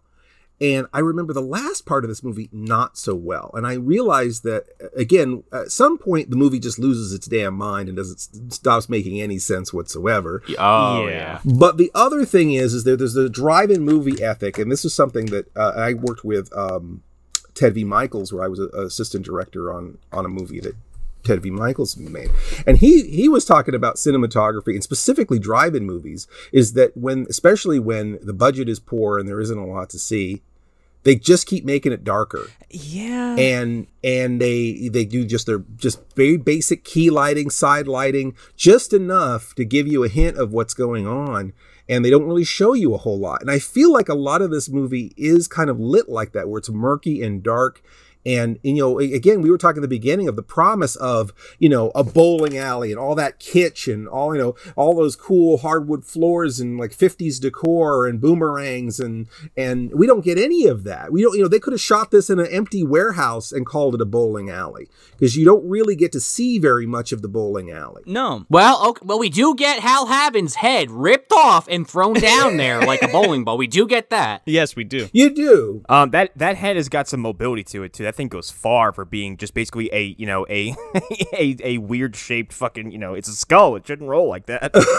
Yeah. Because what did they do? Stick his head in the ball polisher? What the fuck did they do to this guy? Got ahead. Sorry, you lose. I love my job. My work, right? I love my work. Yeah. There's a scene where like someone walks. I think it's Linnea and the lead nerd like walk up to a corpse. They're like, yep, they're dead. I'm like, I can't even see the corpse that you're talking about. Like, it doesn't have a pulse. Yeah, that scene. There's a lot of sitting, like Linnea and Calvin do a lot of sitting in like dark hallways and dark bathrooms, and they're like, what are we gonna do? I don't know. I guess we'll just wait. There's like a full fucking Hobbit moment in the novel where like Calvin gets fucking knocked out and then wakes up, and Linnea's like, "Oh, you were sleeping. I devised this whole plan that we didn't show on screen." Well, and that's why, I'm kind of joking when I say this, but it's like proto Night of the Demons. Like, Night of the Demons took a lot of these ideas and honed it, and it even has like half the cast in it. But it's like, there's just a lot of I've never seen Hobgoblin, so I can't personally make that comparison. Now I have to based on what you guys are saying, but it's just like, I'm just thinking about, okay, they're in a location, people start getting turned into demons, or like one of them gets turned into the Bride of Frankenstein for some reason. Yeah. And then they just start killing their friends. It's like, all right. Hobgoblins has this great dynamic thing where like they, like, because of the immobility of the puppets, they like mind control people, which is kind of neat. Okay. Yeah, and Hobgoblin's also way busier than this movie. Hobgoblin has like a gag like every minute or so, and then by the end of it, you're like, what the fuck is happening? Well, but similarly, how a character suddenly becomes Rambo, you have a character suddenly become the Bride of Frankenstein, right? Because magic is involved, and we can just go do as many genre tropes as we want to. Yeah. Oh, and by the way, the imp has electronically locked or electricity locked the entire mall. So can we talk about the beautiful art of hand animated lightning in these 80s movies? The rotoscoping lighting effects are amazing. And Connor, don't you dare say anything negative about Hellraiser right now. Hey man, the first Hellraiser is aged like milk, all right? What are you talking about? Quiet, both of you. I love Hellraiser 1 and 2, okay? 2 is my favorite horror film of all time. I'm just saying, the ending, you get to the ending, you're like, okay, I'll accept it. I think it looks great. I don't know, you're crazy. I think it looks a little weird. They drew that on a celluloid fucking film. Yeah. I still appreciate it. I just look at it and go like, meh. I mean, it looks better than the peanut that Slimer is going around that goddamn chandelier. Oh, no, man. I was just about to say the Ghostbuster stuff still looks amazing, especially the proton streams and all of the ghosts escaping from the the containment unit and stuff. Like, that stuff's amazing. Yeah, and I talk about it all the time, but Howard the Duck has like some of the most mind-blowing effects and like lightning effects I've ever seen in my fucking life. Oh my goodness. I would say Big Trouble in Little China has like the best that I can think of, those lightning effects. Yes. Some of them done by Craig Clark, who has a show on OSI 74. But yeah, cool stuff. Oh, that's amazing. Yeah, I love the concept, too. And just real quick, just like them riding the lightning, like literally down, you know what I mean? It's just so cool. Yeah, I like sliding down it, yeah. I wanted to go back to something Joe said, where there's a lot of times where Linnea and Nerd Number 1, as Lobo has called him, are like kind of singing together. And there's one moment where they're having a conversation, and I heard a sound bite that lit up my fucking brain, and Joe knows exactly what I'm talking about here. It is when Linnea Quigley says, yeah, it was stupid. Really stupid. That is the outro to I'm With Stupid by Static X, the band that just won't go away this year. Then every time we discover them. Or last year, or the year before. You have your court-appointed cut from the can now for Sorority Babes in the Slimeball Bowl-O-Rama with Static X. I have no idea what the fuck. Well, actually, yeah, I can probably just do something with that real quick. Actually, now you're saying it, it's very clear in my head. Damn it. So the one guy wishes for gold, right? Right. Yeah. And I always think it's funny because in movies, people always wish for giant piles of gold. I mean, you just can't walk into a bank with a giant pile of gold and say, this is mine. You can't even pick it up. No. That's what I'm saying. Or you wish for 12 doubloons. Yeah. And a completely bare floor except that sack. Go listen to WordPresser from the Gods, or whatever the fuck it's called. Word processor of the gods, yeah. Talks from the dark side. Yeah. I don't understand that. Just that I don't know. Like I don't know. I guess this guy. I'm with you. Give me a big pile of fucking Benjamins. Just call it a day. Yeah, sure. A credit card. You know? Yeah, exactly. Well, I've always said, like, I feel like gold, and like I said in the case of doubloons, like I always feel like in that case we have a prop, let's use it. You know, don't be like Morty, because he asked for that gold. I'm surprised the imp didn't put like 100 pounds of gold bars in Hal Havins' stomach. What, like Leprechaun 2? Oh no. Yeah, like Leprechaun 2, like Morty. The other thing is that okay, so he asks for gold, of course, and again he's gonna talk. He's talking about how many Ferraris he's gonna buy. He's gonna get his nails done too. Nails and hair done. Yeah, there's are jokes. These guys know. They know. Yeah. And the thing that I don't understand is that okay, first of all, I don't even know how much gold is needed to buy a Ferrari. Like I don't know how many Ferraris can. 1 bar, please. Like he's got the exchange rate figured out because he knows exactly what he's going to do with all that gold. I'm imagining a man walking into a car dealership and going like, I'll take that one. Boom, and just slams a gold bar in the car. Why does everybody want to buy a Ferrari when they're rich? Like, why not just like buy a house? Yeah. What's the biggest piece of shit you have here that I can pay to maintain with this gold bar? Wake up in the morning where you don't have to do anything, but no, I'm going to go buy like 20 Ferraris. But then you have like the other wishes where it's like the one girl just wants to be prom queen because she never won prom queen. Yeah. So he just puts her in a dress. He's like, there you go, done. Yeah, and let's go back for a second. Now, the nerd number 2 or Jefferson. or whatever his name is, Keith, or Guy who makes the most fucked up wish possible. yeah, he wants the other girl to be hot for him, right? Yeah, he wants Michelle Bauer to, do him. And so Lisa ceases to be herself, and it turns into this sex maniac dressed in something from Victoria's Secret. Fredericks of Hollywood. Or yeah, you're right. Totally Fredericks of Hollywood. I take that back. You got it 100% with Fredericks of Hollywood. So Fredericks of Hollywood, and then suddenly she's just, and it's the thing like from the Warner Brothers cartoons where the canary is trying to jump in the cat's mouth so badly that the cat is freaked out. Like the cat, Sylvester doesn't even want Tweety Bird anymore because Tweety is coming on so hard, trying to climb into his mouth with such ferocity that it's turning him off. Yeah, go ahead, climb in. I'll climb in there. Let Grandma walk home, okay, or walk in. So I feel like that's kind of what's happening to him, where it's like, oh, okay, you want this girl? Okay, she's so into you that you don't even know how to handle it, and so she jumps on top of him, and she's riding on him and grinding on him and forcing him to touch her, and what's funny is that he's trying to explain the moral and psychological and philosophical problems with this whole thing to her, but he doesn't really do a very good job of convincing the audience or himself or her. No. He's also doing it while she's taking his foot and just rubbing it against her face. So like, Yeah. And then he gets a face full of her boobs. He's like, oh, I wonder what the other guys are doing. His resistance is a little, which should have been a cut, right? I don't know. I feel like I wonder what the other guys are doing was probably his way of saying, I've got nothing here. Can we end the scene? No, please stop. No. We did a movie where there was a simulated sex scene, right? And now everyone who's seen Papadopoulos, or everyone who knows how an 80s sex comedy is made, or a film is made, knows that you have to have a sock, right? Yeah. Where's that sock guy? Put it on there. The heel goes over your bum bum, and then the toe of the sock goes over your wah wah, right? We're adults here. We can say these things. So you've got the heel of the sock covering your bum bum, and then the front of the sock there, and it stays on for the most part. It stays on. Have you ever seen the Gonzo Muppet? Yeah, it's kind of like that. Yeah, exactly. It's like having a Muppet on your junk.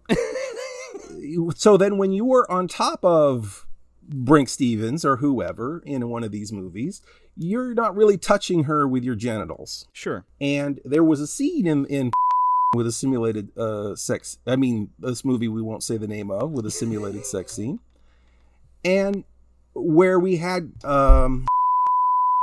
Is that the guy from yes. Yeah. And nobody had a sock for him. How is that possible? I don't know. I would have just had somebody take a sock off or something. That's what I mean. Nobody on the set was wearing socks? oh no, I don't know how I feel about that. It's a flip-flop day, everybody.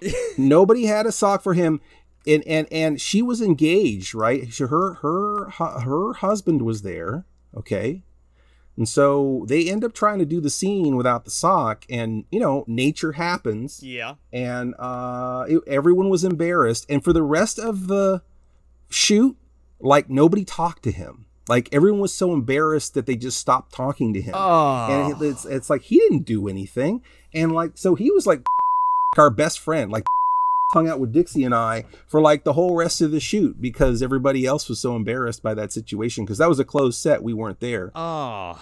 Anyway, so that's telling tales out of school, but that was my situation. So whenever I see a scene in these movies where a guy and a gal are on top of each other, I always think of that moment. Although in this case, I think he's wearing 5 pairs of underpants, and she's probably wearing 4 pairs of underpants. Somebody had to tape guy that kid. You know what I'm saying? They wrapped him up tight. Yeah, especially when she's grabbing his hands and sticking it on her tits. Like, there's no way.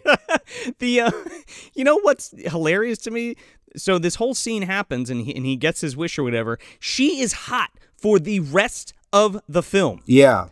I'm convinced that she wasn't really under a spell, especially because when Babs walks in, she recognizes Babs, and she's like, hey, what are you doing? Yeah, that was weird. I was wondering if, like, the spell broke. I felt like, did I miss something? Well, I don't know how these things work. I mean, she might still know who everybody is. She just wants to have sex with nerd number 2, right? Right. I guess so. Like Hal Havins' gold turns to gold painted wood, and Brinke Stevens' dress looks like trash. The prom dress. Yeah, I'm sorry. We didn't talk about the prom dress, but yeah, she wanted to be a prom queen. And so she's just spinning in a circle in her prom dress for like a half an hour. Then she turns into Una from Legend. I don't know. Something happens. Fern Gully. I think she was in her Fern Gully dress. Yeah, there you go. Yeah. But that's when, Hal Havins gets his head ripped off in the fucking ball polisher. Oh, yeah. And then, just to finish that whole scene with Lisa and Keith finally, gets the hell out of there. He can't do it. And, he's just, walking around in this dark fucking bowling alley like the rest of them. And he's like, Lisa, is that you? And she's like, no, it's Rhonda. And it's just, this woman that got turned into, some fucking zombie. And she just, fucking kills him from behind. Yeah. Well, we didn't talk about that because while all this stuff is happening, the actual sorority babes are just watching on the security cameras. Right. And then somehow the 2 second banana sorority babes get zapped with some more animated lightning through the screens, I guess. And then they both become monsters. One a sort of a zombie dressed in clothes from the Gap. Yeah. And then Bride of Frankenstein. And then literally the Bride of Frankenstein, only with an axe. Yeah, you're right. Demons ? Yeah. That's what I'm saying, man. Cherry picking from these other movies. Yeah. Even if they came after, I don't care. They're still cherry picking from them. I don't know. They're all cannibalizing each other, though. I feel like this is a circle jerk of movies cannibalizing each other. Yeah. I mean, I don't know how much regard. They're all stealing from Go, so I don't know how, if you steal from someone who's stealing from someone who's stealing from someone, where's the honor of it? Who's, is someone really more, to blame or at fault than someone else in that whole chain? Nah, yeah. I mean, I'm poking fun a little here. I mean, that's like the Italian shark movies, yeah. Oh, God, Deep Blood. Still fucking... I still have burns in my brain from that one. Cruel Jaws is still the worst one for me. I'll have to watch it, because Deep Blood was, fucking nails on a chalkboard for me. But that's, the perfect example of, literally stealing from another ripoff and just cobbling it together. But another thing that's kind of weird about this movie, and I guess maybe they just needed the plot to move on, but at first they can't kill Bride of Frankenstein or this zombie woman because, they're already dead. But then, at some point, Linnea Quigley finds a fucking pistol and shoots the zombie chick a bunch of times, and then she dies? No, she doesn't die. Well, no, she doesn't die because she comes back in the fucking car later. Oh, yeah, you're right, okay. Which one gets hit in the face with the bowling ball? I think that's Bride? That might have been, I don't know. There's 2 of them that get fucked up constantly throughout this film. Because we've already talked about the scene, but they go to see, they finally find George Flower, and he gives them the lowdown, but then he ends up getting killed by the Bride of Frankenstein, and she chases them. Doesn't he just stand in the doorway for 20 minutes going, oh no, do not stab me in my chest? I should have fucking known. That fucking imp, he let him out. Oh, that's what it is.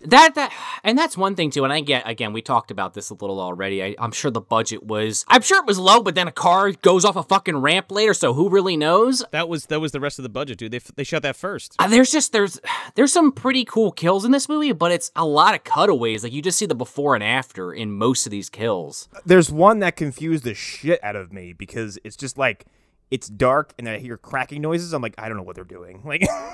Did they break her legs? Did they break Brinke's legs? I don't understand what those monsters are doing when they're pulling on her. I don't know. Taffy. Well, she's Taffy. They're ripping her in half. Oh, there you go. That's the gag. Oh, they're twisting and ripping her in half. Yeah. Yeah.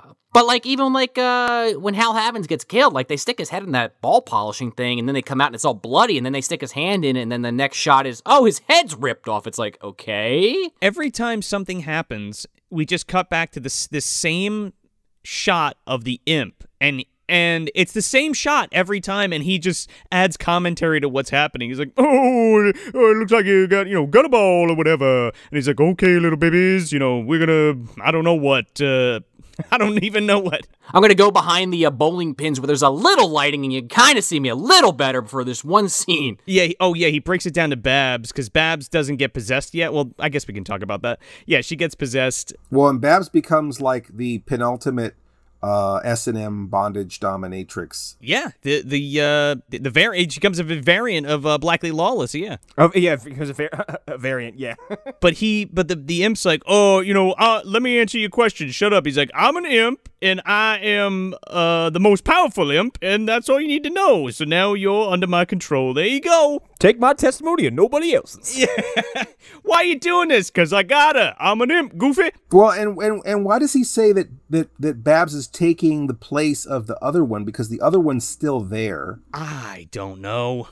Well, that's the thing, because they show Linnea shoot it, so I think for the audience it's like, oh, it's dead, but then it's like in the car later, so you're right, it makes no sense. You're gonna take her place. Blah, blah, blah. Boogity boogity, sorority babes. Boogity, boogity, boogity, boogity. My bugs. But then he sends like Babs after Lisa, who's just like sitting there naked, waiting for Keith to come back. Who's he's dead at this point. She doesn't know that. Still under the influence. Yeah, again, they're just trying to keep the sex aspect of it up, and she's the only one holding that part up anymore. Yeah, she's got the whole weight of it on her boobs. Because there's what do they call those movies where it's like rack and stack or whatever? It's like half violence and then half boobies, where it's like, oh yeah, I guess usually it's the front of the movie that's all violence, and then the back of the movie, it's supposed to say something about what kind of movie it is. If it has all the sex up front and the violence on the back, that's I guess that would be the rack and stack. And then right. It's Eli Roth's Hostel is what you're telling me. Yeah. So then the other one is if you have the boobs in the back and the violence in the front, right? Or did I just say the same thing twice? We all know what you're talking about. I mean, this movie, puts it throughout the whole thing. Yeah, this movie's got boobs throughout the whole thing, but again, it's forced boobs throughout the whole thing. Yeah. And then, so she's waiting for Keith to come back, but Keith is dead. Oh, he got his head stuck in a deep fryer, yeah. Now, how turn the deep fryer on? Because you usually don't leave it with boiling oil in it after the alley's been closed. The imp wanted some French fries, dude, I guess. Okay. Oh, maybe. Go in the kitchen and make me some dinner. Ooh, I love some French fries. I don't know. That imp wants a McRib. That's for sure. Oh, I'll have the McRib, please. Thank you. Haven't had one in 30 years. What do you mean you don't have it on the menu right now? It's a barbecue in a bun without the bones. Frame grilled goodness. More. So that Lisa gets killed off screen. So Babs turns into a demon or whatever, and the Bride of Frankenstein ends up trying to kill, after she kills George Flowers, tries to kill Linnea and Calvin, and they have like this fight with like this axe, and Linnea cuts her head off, and the head flies into the door. Yeah. And stops the electricity, like negates it, because apparently George Flowers like, magic beats magic or whatever. And Calvin's like, that's it, magic beats black magic. I guess the door's open now. And he goes outside to drive a car off a ramp. I mean, do you think that that's stock footage of a car flipping and they just had to find a car that was sort of similar that he could get into and try to get away? Maybe. But why? Why does he get in the car anyway and drive away? Because I feel like they just had to use that production value. Like, I feel like that they felt like, or maybe is there a car flipping in the trailer? Like, is there just something where they just knew they needed to have a car flipping in it? We got boobs. We need the car flip. We got the decapitation. Go. Wait, go back to that second thing. What'd you say? The boobs. Lobo, you've been talking about for most of this how they were very self-aware and they knew what they were making. And I love how, we talk about this a lot in the show because it's always coming up in movies. This killer in the back seat scenario. It's like, it always happens. You should have seen it coming. Yeah, exactly. Even the imp says it. Otis trick in the book. A monster in the backseat. I kind of love that because we've had that many times. It's like Larry the Larva, Chucky, the Kindred. Oh, yeah, man. Chucky. Leatherface. Yeah, bouncing in that car, man. And I guess the idea is that, they think they're safe. What would have been really interesting if they had that car flip, and it would have been a different kind of movie. But if he and Linnea got in a car and they thought they were safe and they were driving in their big escape, and then the monster jumps and grabs him from behind and the whole car flips, and that's the end of the movie. And the one demon just gets out and walks off. Let me tell you something. That is the end of Calvin. Okay, he's not walking away from that wreck. I thought he was dead. Calvin's got bones made of adamantium. Somehow he does. Sometimes he just crawls out. His little weenie bones just bend, and he just is fine. Just real quick before we wrap this up, Babs is dispatched via Molotov cocktail. She's lit on fire, and then we never see it again. Yes, this is beautiful because this is everyone who gets caught on fire in an 80s movie, where there is a little bit of fire, and suddenly there is a guy in a giant suit engulfed who thrashes around for like 4 seconds, and he's usually 4 or 5 times the body mass of the person who is getting caught on fire. And it's usually like they pat the right shoulder, and then they pat the left shoulder, and then they fall to their knees, and then they fall on their face. And I feel like that's that same move, because you only got 4 seconds to do everything before the guys have to run in and shoot you down with fire extinguishers and put you out. And you probably still end up spending the next 3 days in the hospital. It's covered in a fire extinguisher smoke, and David DeCoteau is on the side flipping his fucking notebook and checking it off on his checklist. Boobs, stunt guy on fire, the flipped car. Yeah, exactly. Car flip, shower scene. Yeah, boom, boom, boom. Check, check, check. Again, on the other side of this mall, chopping mall's happening, and Barbara Crampton just got lit on fire by a canister of gasoline. So it's all happening at the same time. Mm-hmm. And it's the same guy getting caught on fire. same stunt man. They paid him for the whole day. They just got 5 movies made. You heard this up? I have to go get killed in shopping mall in about 5 minutes. Before we can this up, quote unquote, we never talked about the music of this movie, and it's so fucking good. The music sounds like some awesome 80s goth club crescendo shit. I'm kind of all about it. Yeah, but it kind of sounds a little bit like the automatic, like the Casio keyboard demo. It sounds a little bit like that. A little bit. It's all done by Guy Moon. I'm really into it. I love How's the Here in the Darkness song go? I love that. Here in the darkness. Yeah. Here in the darkness. Here in the darkness. Here in the darkness. Here in the darkness. Here in the darkness. That's the whole song, man. That's the whole song. I love it, dude. It is great in its own way. And yes, but yeah, it's incredible. It's the best pre-programmed electronic disco that 1985 had to offer. Excellent demo, Casio. Thanks. Only outdone by Public Image in hardware. This is what you want. This is what you get. Yeah. Do you remember when ABC Saturday Morning used that as their theme? No. What? Yes. For the Saturday morning cartoons, they had like, this is what you want. This is what you get. One Saturday morning, they used it for their Saturday. They used PIL as as the ad in the Saturday morning cartoon lineup. That's fucking bizarre. I'm sure that's on YouTube. We're digging that out and posting that for sure. Digging it up. I'm old. I know stuff. Yeah. Yeah. So Linnea cans this fucking imp. She sneaks up behind him and puts him in a tobacco can. And that's it. You know, because you've got a tobacco can in a bowling alley. Yeah. I love how she's got to throw a one-liner out first just to give him a chance. Any chance in hell to get away, but he doesn't. What's the one-liner? Consider yourself canned. Oh, boy. Or some shit. Also, that tobacco can is from George Flower's pipe tobacco, I'm pretty sure. I've been dipping my pipe in that for the past 30 years. Okay, all right. There you go. It all comes back. Like a Swiss watch.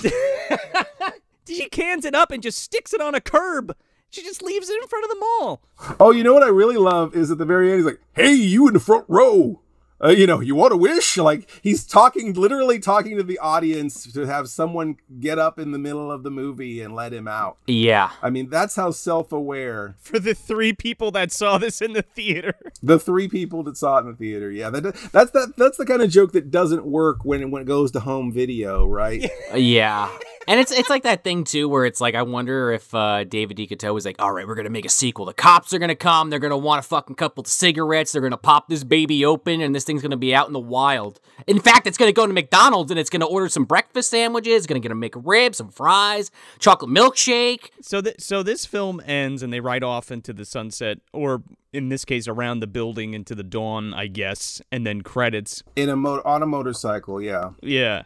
And I guess Linnea is going to have sex with Calvin because she thinks these dorks are hot or whatever. He's also, like, ready to just hang out while the cops get there. He's like, yeah, what's the big deal? She's like, you want to explain 8 mutilated bodies? He's like, all right, maybe you got a point. It was an imp. So it's funny you brought up the sequel because, The proposed sequel? well, Sorority Babes and the Slimeball Bowl-O-Rama 2 is being worked on apparently right now, and it's being directed by Brinke Stevens and David DeCoteau for Full Moon. Yeah. Wow. Why?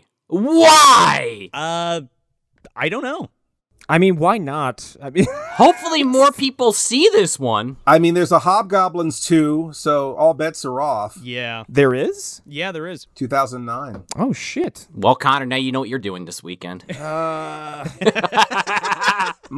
much as I've been capping on this movie for the past 4 years or however long we've been talking, I would be in Sorority Babes and the Slimeball Bowl-O-Rama 2 in a hot second. 100%. Sign me up. Let me get that imp a special effects job, please. I just hope they can get Michael Sagne to do the imp again. I wonder if that will come to fruition. That would be amazing. Shoot him a message. You're friends with him on Facebook. You can get the inside scoop. That's true. Be like, hey, remember that review you left me? What do you say?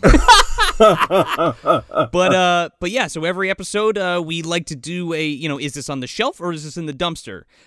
So where are we putting this, fellas? Without malice, dumpster. This is not really a movie for me. Although talking about it with Lobo's kind of insight on it and just having discussion kind of made me dislike it less. But I have a very short battery for movies like this with a tiny thing and a puppet that they kind of have to film around, and a lot of this is very uneventful, and I can't sit still for too long without being like totally engaged, and this movie loses me way too often.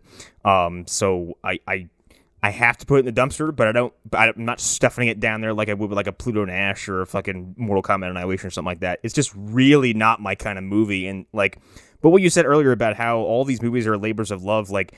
I went into the recording of this kind of thinking like, there is something for everybody out there, but it may not be for you when you find it.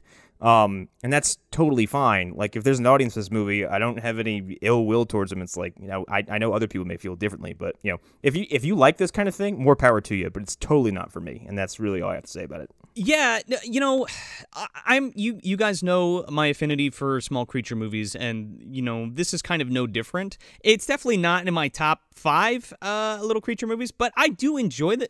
It might be in the top 10 though. It might be in the top 10, but I do enjoy this flick. There's something weird about it.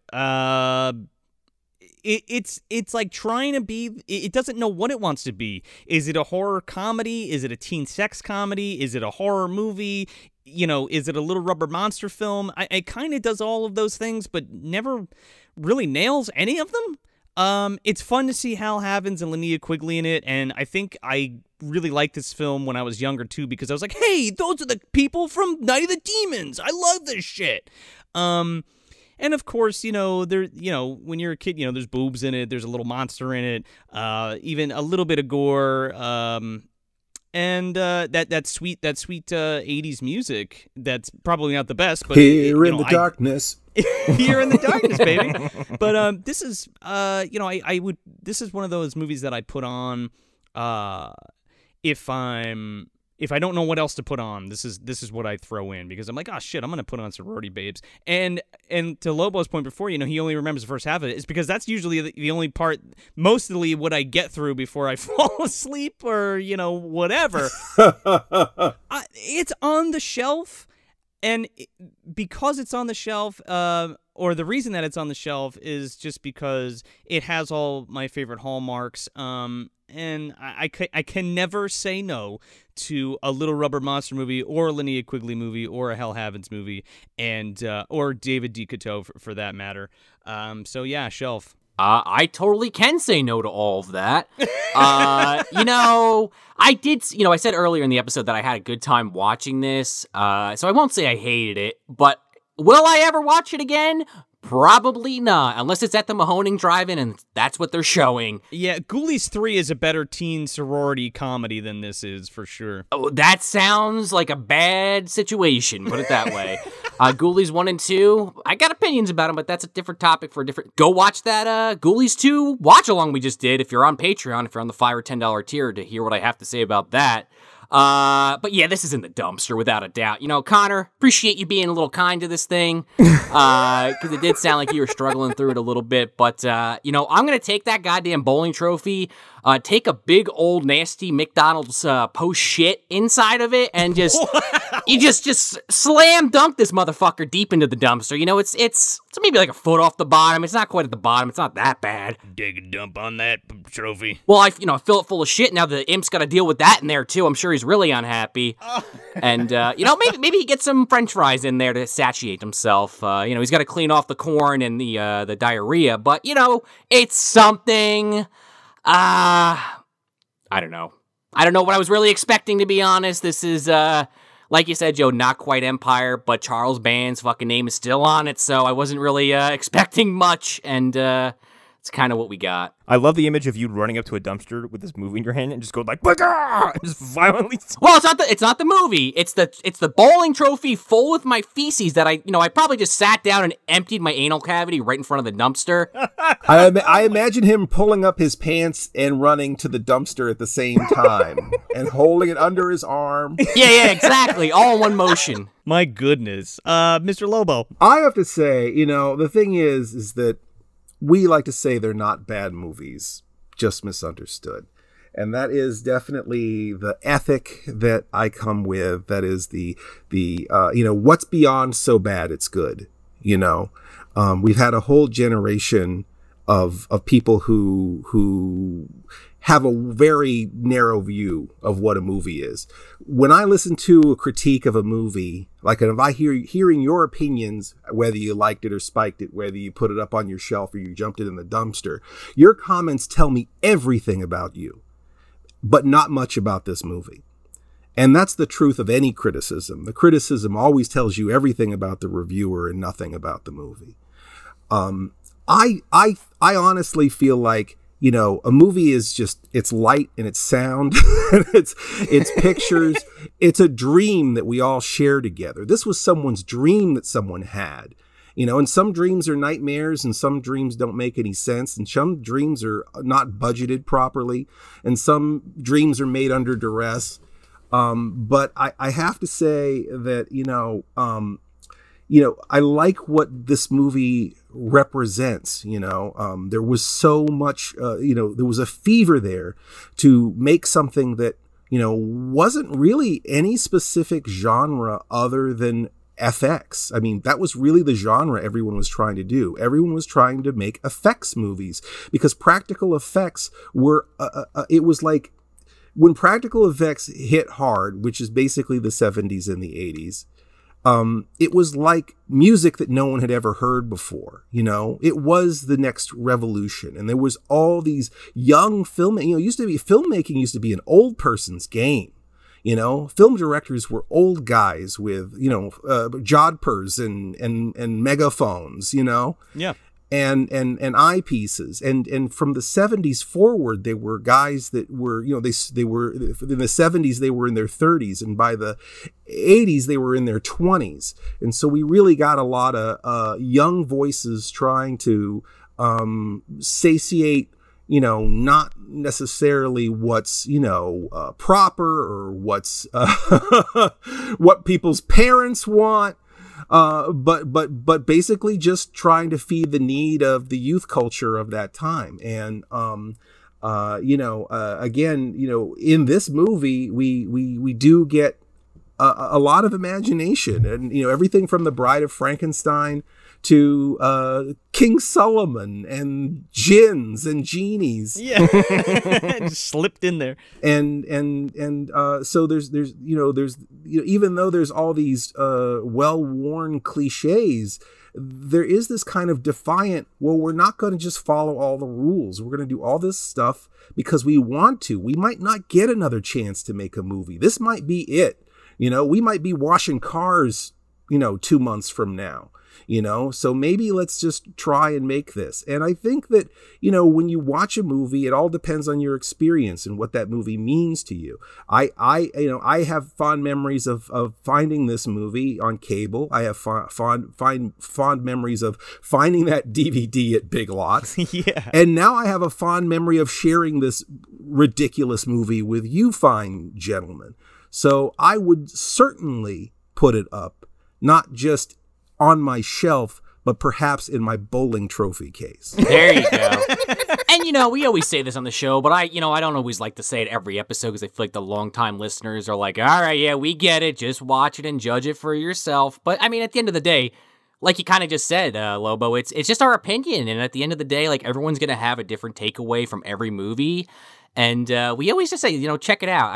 I feel like I've been beating that fucking drum a lot lately, so I was trying not to go into that whole tangent, and here I am going into it. It's an important one. There's a philosophy I've always held, which is that I think it's a miracle that any movie gets made to begin with because of how much Work it takes? Yes. work and time and like just how much the fucking workload I think lots of people really underestimate and misunderstand. Yes, absolutely, 100%. And so like to me, I think any movie that sees its way to completion, like this one does, should at least have a baseline appreciation, respect for the labor and the toll, and like Lobo said, it's someone's dreams. Like people worked hard on this, which is why I wasn't interested in being like, fuck this movie. I didn't enjoy it.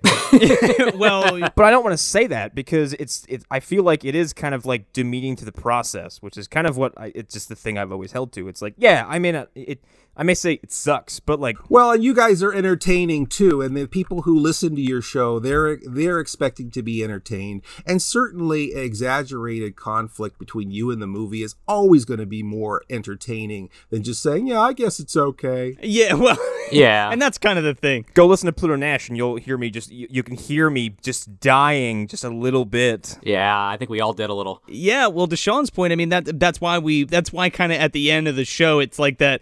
Hey, you pull up a chair and like put your arm on it and be like, hey, like Captain America. Like, yeah.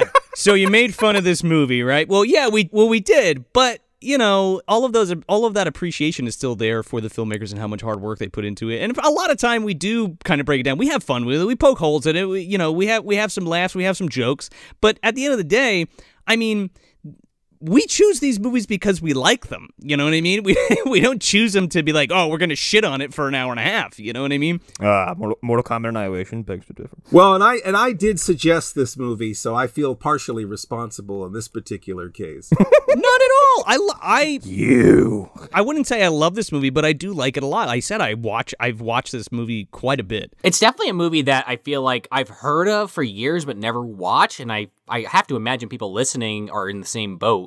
Or maybe never heard of it. And it has such it also has a rich history behind it too. You know what I mean? Like with who is involved and how they got there, I think the title of this movie is also like provocative enough for someone to be like, you watched what? Yeah. And lest we forget, they were trying to make a buck, you know what I mean? Yeah. Oh yeah. Well, unfortunately, movies in this country are all products of industry. Yes. Very few films are made as a creative endeavor. You nailed it before. If this was a 22-minute Monsters episode, my goodness, I would. You mean standing ovation, right? Yeah, straight up. Yeah, no, I would be much softer on it if it was like a short film, because then I'm like, whatever. It's because also like there's a time investment. Yeah. Oh, you remember the episode with the imp and the bowling trophy? Yeah, it's great.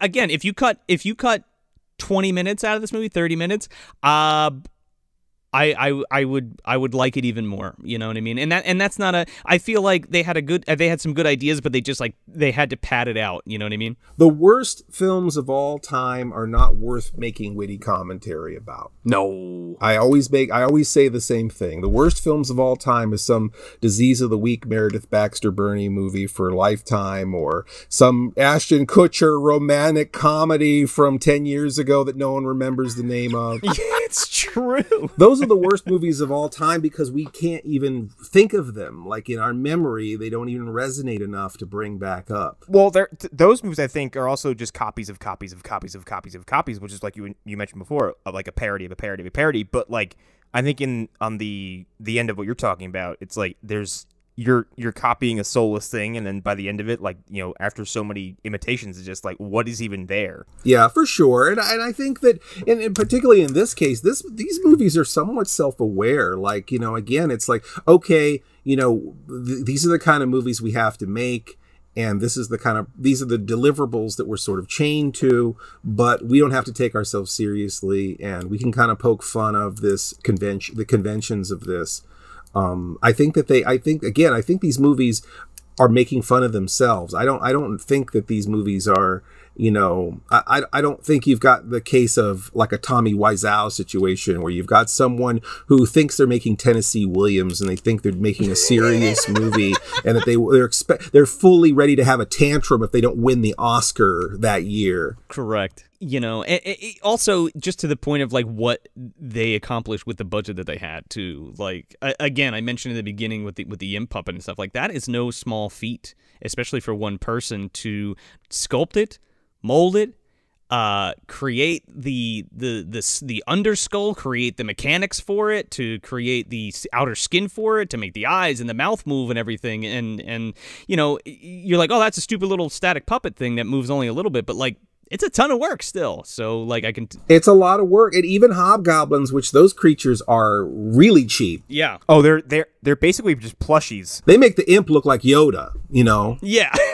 and the thing is that in talking to Rick in doing this deal with hobgoblins, it's like Rick said that we couldn't afford the latex to make them fully out of latex. So we introduced the fur, you know, aspects to them to make them cheaper to build. Now, you know, say what you want about Hobgoblins, which is a movie with the exact same plot, except it's a warehouse instead of a bowling alley, and a warehouse security guard instead of a janitor. But you still have your teenagers having their wishes come true, and they're being kind of in these weird fantasies that can kill them. Yeah. The thing is that Hobgoblins was made for $15,000. You can't even buy a car with $15,000.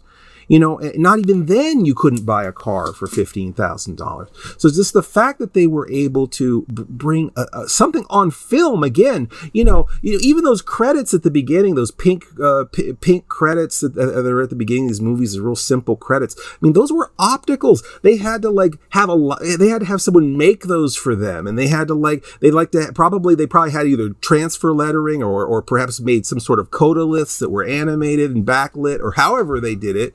But all of that stuff had to be practically made. And, you know, there wasn't just like, okay, let me look at my 5,000 fonts in Photoshop. Okay, that's what I want. You know, there was whole studio houses just for credits then. Yeah, exactly. And so, you know, again, the most simple aspects of this, you know, the color correction and the, you know, just you know, especially with so much of it being shot in the dark, how much of it just didn't even turn out, you know, where they just couldn't use shots at all because they just, you know, didn't expose properly. You know, there's a certain amount of technical acumen that has to exist to make a film at this level that is distributable. And, you know, nowadays those tools are so available and inexpensive that we just can't appreciate the fact that to come to this level, 90% of all projects do not make it to that level of being completed because they just ran out of money and there just wasn't any more money to pay the editor or to pay the lab to develop the film or what have you. Yeah, absolutely. Yeah, Kevin Smith says it like filmmaking now is so democratized that like basically anybody can do it. But yeah, you're right. Getting to that completion point, getting something distributed is the real hurdle. Well, yeah.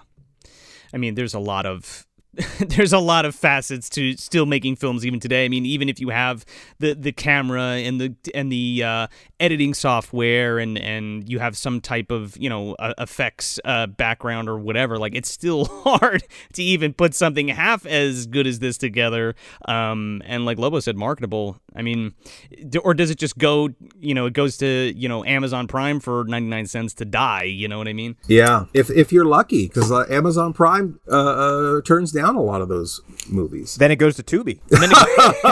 And they just take your movie. How do I get on Tubi? I want to get my stuff on Tubi. I can't even get my stuff on Tubi. Lobo, I'm shocked you're not on Tubi because like literally everything in the world is on Tubi. I don't know what I'm doing wrong. I mean, we submitted a bunch of our episodes to Amazon Prime. 19 of them, okay? All of them are in Amazon Prime UK. We had only 4 that were approved here in the United States, and then they took like 2 or 3 of them away out of Amazon Prime. So I think that like only one of the episodes that we submitted is still on Amazon Prime now. It's like, I don't understand, like, who are the gatekeepers of all of this stuff? It doesn't make any sense to me. Like, it's just one rat just in like a room, just like hitting one or the other button, right? Yeah. It's actually Eobard. He just runs across the room and hits a button. But Mr. Lobo, yes. Thank you from the bottom of our hearts for coming to hang out with us and shoot the shit about Sorority Babes in the Slimeball Bowl-O-Rama. Where can everybody find your wonderful programs? Well, thank you so much. It was sticky but fun, like a lot of things in life. Wipe your shoes before you. Yeah. You'll track whatever this is into your house, and you don't want that. Yeah, I may have to. I'm just gonna leave my shoes outside, honestly. Smart idea. Well, again, Cinema Insomnia. You can find. I guess there's that one episode that might still be on Amazon. But there's also, I guess, if you have a Roku enabled television or a Roku device, you can watch OSI 74, which is it's a whole channel. We've got like maybe over 1,000 videos on there of various types, including about 100 or so episodes of Cinema Insomnia. And YouTube again. There's Cinema Insomnia on YouTube. There's 22 releases from oldies.com from Alpha Video DVD. And those DVDs I think are also like in most of the retail, like if you went to Target.com or Walmart.com, I think you could probably get any of the DVDs from the online versions of most stores. But so we have 22 episodes on DVD. We've got a whole Roku channel for you. We have a whole website which duplicates the channel. So if you don't have a Roku, you can just sort of navigate the osi74.com and watch shows on there. I've got a podcast, Sleepless Nights of Insomnia, or Sleepless Nights with Mr. Lobo. And on and on. I'm at RetroCon, I'm at Monster Bash, I'm at Monster Fest, I'm at whatever, you name it. It's just wait, I'll come knocking at your door. Don't look, I'll bring it to you. When you least expect it. Yeah, I'm expecting to open a curtain and just you're out there in your fucking suit, like. You know when you open up your closet door and you see that pair of shoes behind the your coats, your old coats, that's Lobo. Actually, I imagine like Beetlejuice. I open up my closet to look for something, and there you are holding like a bunch of DVDs, and I'm like, "Oh, my favorite sweatshirt," and just push you aside. Except I'm not wearing my shoes because I left them outside because of you guys. Oh, that's right. That's how you snuck in. You're just wearing socks. My nerd socks. Those are my bare feet slippers. Yeah. Head over to that Patreon. You can check out that Ghoulies watch along replay. $5 or $10 tiers. Get yourself some MD swag. We have one more Empire Pictures watch along that we're going to be doing, our secret watch along. If you're on that Patreon, you're going to know what it is. And if you haven't seen it yet, go back and watch it. There might be one, maybe there's 2 on there. Who knows? But yeah, for no money at all, please do us a big favor. Head over to that Apple Podcast or wherever you get your podcasts and leave us that 5-star review, please, because that's even a bigger help than you could possibly do anywhere else, because it gets us out of the bottom of the dumpster into more eardrums, like Sean always says, and it helps the show, helps grow the show. Yeah, you don't want to be in the dumpster in this particular instance with a bowling trophy full of shit. You got to get out of there. You got to review the show. Get out of there quick. No, yeah, you want to get up out of there. Although I am going to start a new podcast called Bowling Trophy Full of Shit.